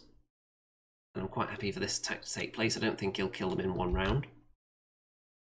And the Fleabags there just pivot a bit. There's not much they can do since they're wavered. And I believe, in fact, let me go back. Okay, that's right, it wasn't the Bruiser, because the Bruiser could see them, because he can see them over the top of the Sharpstick Legion, but you can see at the top left there, the other Trolls are the ones I was avoiding. So they would have had a flank charge on the Trolls had they been classed as on the hill, which obviously I wouldn't like to happen, and I think there was just space for them to fit with how far the Trombones had moved there. And they definitely would have been able to fit if the Legion had moved out the way. So I didn't want there to be a chance of that, so that's what I was avoiding. So the Bruiser is able to charge them, but he was only in the front. So yeah, that's correct. So double charge there, so they might die, we'll see. But they've done a good job. The Giants double charge Grogger's Goons to try and finish them off. And the Bigot goes into the flank of the Mincer, which is never a bad idea. The other Bigot boxes in those Trolls a bit. But if you look at the positioning of the Colossal Giant, he's also presented me with the opportunity to countercharge on this Bigot, kill it, and overrun into the Colossal Giant. So, potentially risky there. What does the Spitter Horde accomplish? Shooting at my Spitter Horde, who are in cover, so not much. Puzzlo does a couple of damage, but not enough to worry. Sniffs there. No damage on the Mincer, which is nice because it'll keep its Thunderous Charge. No damage on those Trolls either. But Grogger's Goons do get killed. But the Giants are a little bit penned in there, so let's see where they end up. So that looks like a fairly simple overrun for the Trolls now. The other Giant has turned to face the Mincer. And I really want to charge that Colossal Giant with an overrun. So that's what I'm going to go for. Even though I don't think actually that I can see the rear of that little Giant. I think it's just out of the arc. So you can see there from above. And the double charge on that Troll Horde from the Legion, who are heavily wounded, and the Bruiser does kill them. But that Legion should be primed to be finished off by anything now. They only need a few more damage on them. So there's some human hand action going on there. So the Trolls charged at one of the Trombones on the hill, actually, because they didn't have any other options. So they killed it. And hopefully the Trombone actually makes it all the way off the table this time. And still looking fairly healthy, but I have lost a couple of big units there. Turn 4. And the Trolls do exactly what I said. They overran the Bigot after killing him and then finished off the Colossal Giant. And because it was an overrun, I was able to shoot the Colossal Giant first with various attacks. So that Bigot being there didn't pay off in the end. It actually made it worse for the Colossal Giant, if anything. The small Giant survives the Mincer's attack, though. Mincer's been a bit disappointing with its attack rolls in this game. The Trolls have been good, though. And the Troll Bruiser that I've got at the bottom there charges in and finishes off that Legion. So, very nice. Then all this killer shooting up here finishes off that Troll Horde that came in to attack the War Trombone. I mean, look at that. That's just a little battery of death. I've got Lightning Bolt, I've got Lobbers, I've got so many bow shots, including the King, and they just can't stand up to it, and down they go. I think the Trombone on the hill might actually target the Bruiser, and that's why he's damaged as well. And the Sniffs. They managed to waver Cuzlo and Madfall on the countercharge there. That's nice, and the Trolls kill off the flea bags that were on that right-hand hill, and they've now turned to face Cuzlo, so they can mop up this flank in a minute. And it's looking very healthy now. There's very few enemy units left, and I've got a lot left. There's the Giant, there's a Bigot in the middle, right in the middle of the picture. There's the Troll Bruiser on the left, there's the Spitter Horde at the top, and there's Cuzlo, who is wavered. And that is it. Everything else that you can see is actually dead. Top of the screen. So, turn 5. Cuzlo just tries to get out of harm's way, but we established he couldn't quite make it out of range of the Trolls, despite his best efforts to nimbly move out the way. The Troll Bruiser decides to have a go at the War Trombone, and I was pretty pleased with this because it puts him in a position where I've got options. I can either shoot him with a zillion attacks, or I can charge him in multiple facings with lots of units, because I've got 2 Sniff regiments and the Bruiser down there, so I'll be able to triple charge him at least if I feel like doing that. And if not, I can always shoot him with everything now that he's on the hill. So, Spitter Horde. Onto my Spitter Horde. Again, just a little bit of damage. They're both in cover, so they wouldn't be able to do too much to each other, you would think. The Giant does kill the Mincer, though. So he's turned round to threaten my Trolls, who are heading towards his archers. And a Bigot into the Bruiser doesn't do anything. But this Bruiser, the enemy Bruiser, does kill the Trombone, as you'd expect, and there's how it's looking. So, still very healthy, and I think it's the 1 unit of Sniffs and the King I'd be able to charge into that Bruiser along with my Bruiser. and then I would have the option to shoot him with a trombone, a lightning bolt, lots of attacks, if I deem that that's better. Turn 5 for me. So I do go for the triple charge in the end. He was already wounded. I've got a bruiser, I've got a king who are decent at fighting, and the sniffs weren't even charging him in the front, so they didn't need yellow-bellied. So they were getting lots of attacks as well. So all that combined killed him, which freed up some of my shooting, such as the war trombone, which I was then able to use on the bigot that was there, who is now dead. Result. My rock lobbers killed off the giant, and I positioned that flagget in front of the giant to stop him recharging my trolls next turn, just in case he survived. But he did not. He died from the massed shooting barrage. Trolls wave a Cuzlo, so he's going to survive another round. That charge. And my trolls charge hindered into the spitters in the woods and put some damage on them. And that's how it looks at the end of that turn. So 2 enemy units left, one of them's wavered. So this is looking very, very one-sided at the moment, as I suspected it might based on the scenario and the 2 lists. Raphael is talking in rather nostalgic terms about the Goblin Legion there. Yep, lots of people still have those old plastic goblins. I used to have a ton of those. I don't anymore, though. Turn 6 for the enemy goblins. So Cuzlo can't do much apart from regenerate some wounds and try and get out of the way a bit, but it's not going to help him too much. And the spitters back away, so anyone who charges them next turn will have to be hindered. I'm still confident. And what I'm going to be able to do, I'm going to be able to charge the king from the bottom left into those spitters, the trolls directly in front of them, and also the sniffs on the right of the screen. They're going to be able to charge the flank of that unit as well. So, and then the trolls will hopefully finish off Cuzlo. I don't think I have that much time left on the clock at this point though. So turn 6, the trolls finish off Cuzlo. I decide not to charge him with the spitters as well, because I think the clock was getting a bit low. And all the other units that I mentioned, the king, the sniffs, and the trolls, they finish off the spitter horde there. And that is every opposing unit dead. So that's the end of the game. Don't even need to roll for turn 7. So very, very one-sided there. I have to feel bad for someone when it comes up with the kill scenario. I'm not really a fan of that scenario at all. I can understand why it's put in there as the final game on a 2-day event, because people are tired and it's not that much positioning to think about really. But it really does favour gun lines, if you ask me, because all the other scenarios encourage you to move, which mitigates the overpowered nature of certain shooting units in the game, I think. But when it's just kill and you can literally sit there and just gun the enemy down and you don't even have to move. The enemy were forced to come towards me, and with my list it's kind of a death trap, because if you stay back you get shot to bits.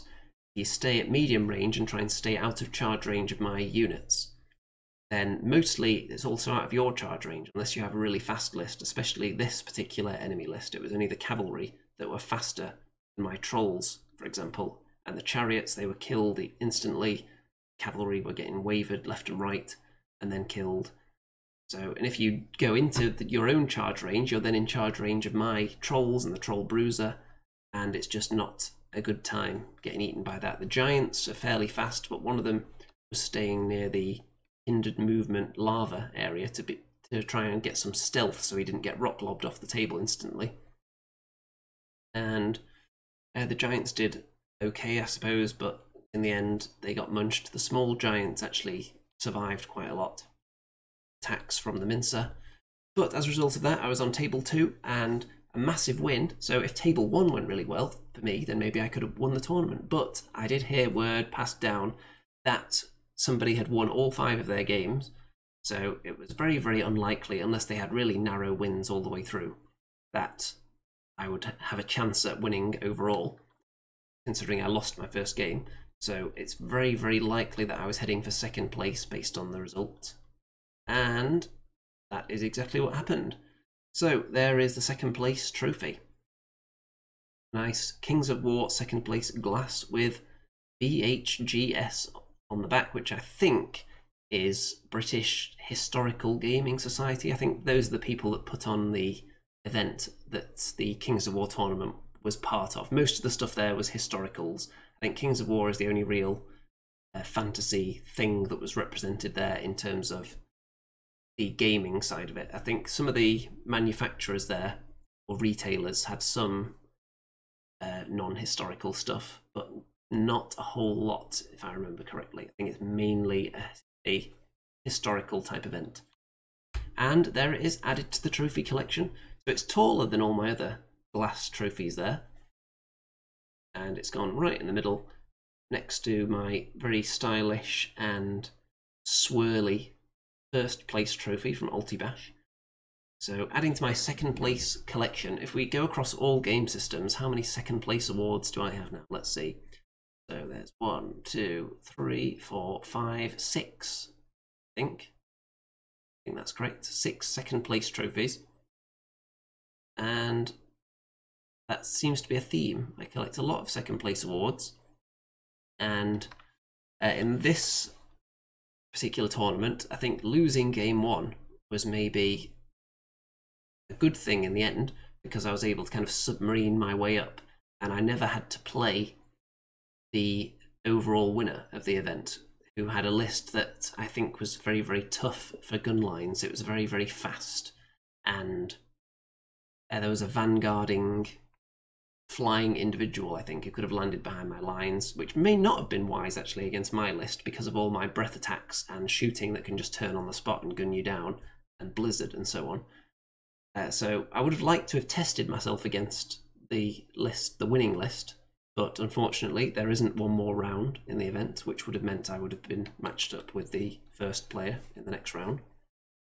So I would have liked to have faced that, hopefully at some point in the future, to see. But I'm not sure I'm going to run a goblin list like this again, because at 2,600 points you can really take a really powerful, ridiculous gun line like I did with 15 shooting units, but also have enough combat punch with all the trolls and the mincer and the goons to actually absorb and fight back in a really threatening manner when someone comes to within range. At 2,000 points, I always struggled to find the balance. When I took one of my mega gun lines at 2,000 points, I felt a little bit short on combat units. So when the enemy does get into range, there's not that much to fight back with.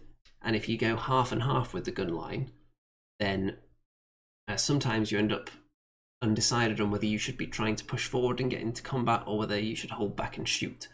So you need a balance, but you need enough units of each type to be able to pull it off, I think. And it's a lot more difficult for me at 2,000 points with the units I like running. Okay, so this obviously worked out very well. And I'm liking the alternative point level events.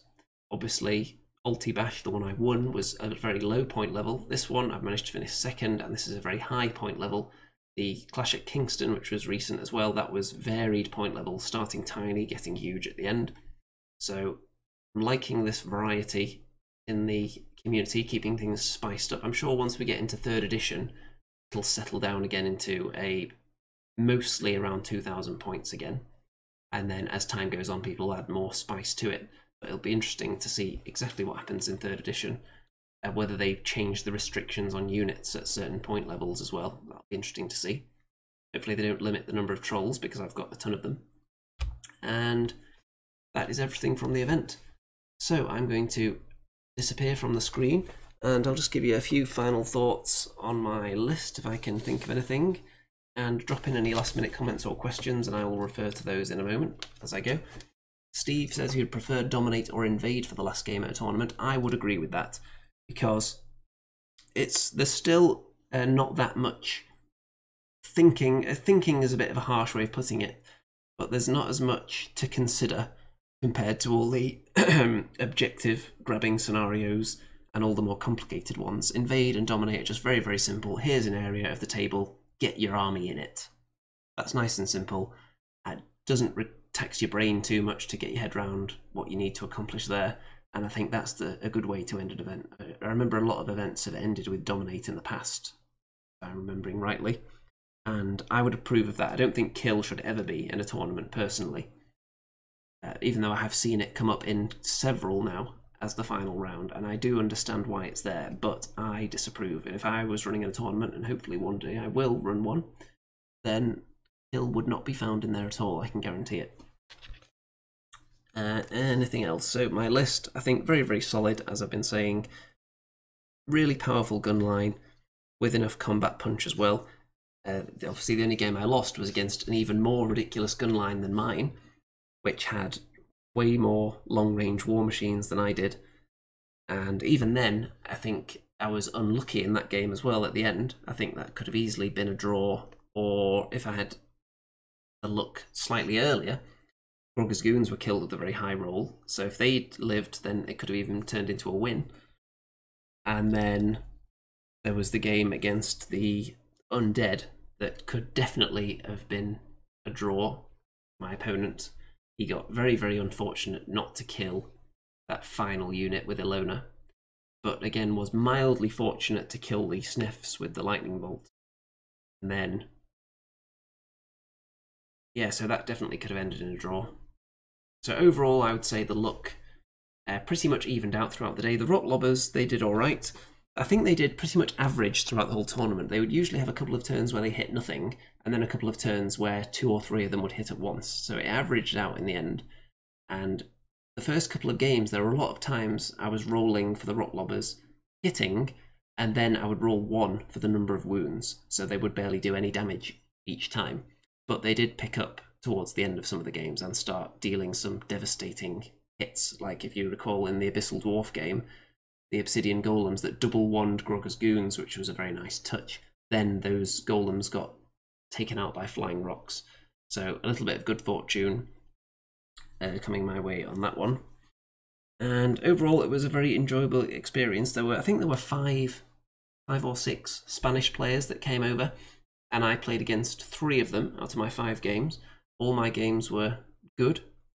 I think you'll agree that they were all interesting, at least until maybe the final game that was a little bit one-sided because of the scenario. So you have to take pity on my fellow Goblin player there at the end, just for that. But all the other games I thought were pretty damn close. And overall, very, very juicy experience at the tournament. And I don't mean that because people were sweaty in there, even though day 2 was quite hot. There wasn't an excess amount of sweat, which you wouldn't often associate with events in a packed building like that. So, time to wrap this one up, I think. So, don't forget to check out all the links. Oh, Steve says, what are you taking to WAFCON? Probably going for Plague, Zazor, and Northern Alliance. Well, WAFCON, I'm taking Plague for Dead Zone, because I alternate between taking Plague and Rebs, and took Rebs to the last event, so it's going to be Plague this time. And I may go for something similar to the kind of list that I won a tournament with last year. So we'll see about that. I need to check out the escalation book as well, just to make sure that that's still a really viable thing to run. For Dreadball, I'm thinking about trying out yet another team, because I don't want to take the Z's again, because I've already won a tournament with them, finished 2nd with them, have a 100% competitive win rate with them, so what is there left to prove with the Z's, really? The Phase dudes, they did okay at times at the last tournament, but I'm thinking I could try out one of my other teams that I've already got painted. I've got the 4 original teams, which are the Humans, the Forge Fathers, the Orcs, and the Rat dudes. So I might go for the Orcs, because they seem to be quite popular at the moment. So I need to give them a try in a couple of games and see how they do, because I've had them painted for years. They were one of the first teams I ever did. So I'll give them a go. And Vanguard, I've still only really got the Goblins, because I haven't really thrown myself fully into Vanguard yet. I need something to spark my enjoyment of that. I need maybe a couple of people around here to be really into it and wanting to play games regularly. Before that really grabs me big time. So I think I'm just going to go similar to what I took to the last Vanguard event with the models I have available. Probably a troll and some mounted goblin characters, something like that. We'll see though. I'm doing both days of WAFCON though, so 3 tournaments in one, so everyone can look forward to seeing those 3 juicy reports afterwards. Hopefully they're sizzling and tender and succulent, much like the Kings of War content, and it'll be nice to add big chunk of variety there. So that'll be coming in a few weeks. I think it's only a few weeks away, so you can look forward to that. Don't forget to check out the links in the description, everybody. The various social media going on down there, Twitter, Facebook group, if you want to keep up with all the things I'm doing. And, of course, the fundraising links as well, in particular Patreon if you want to send me vast sums of money so that I can continue to justify spending large amounts of time creating all this wonderful, insightful, tactical content for you. Then, of course, that's very much appreciated, the people that are already on there. And with that, all that remains to be said at this stage, I think, is good night out there, whatever you are.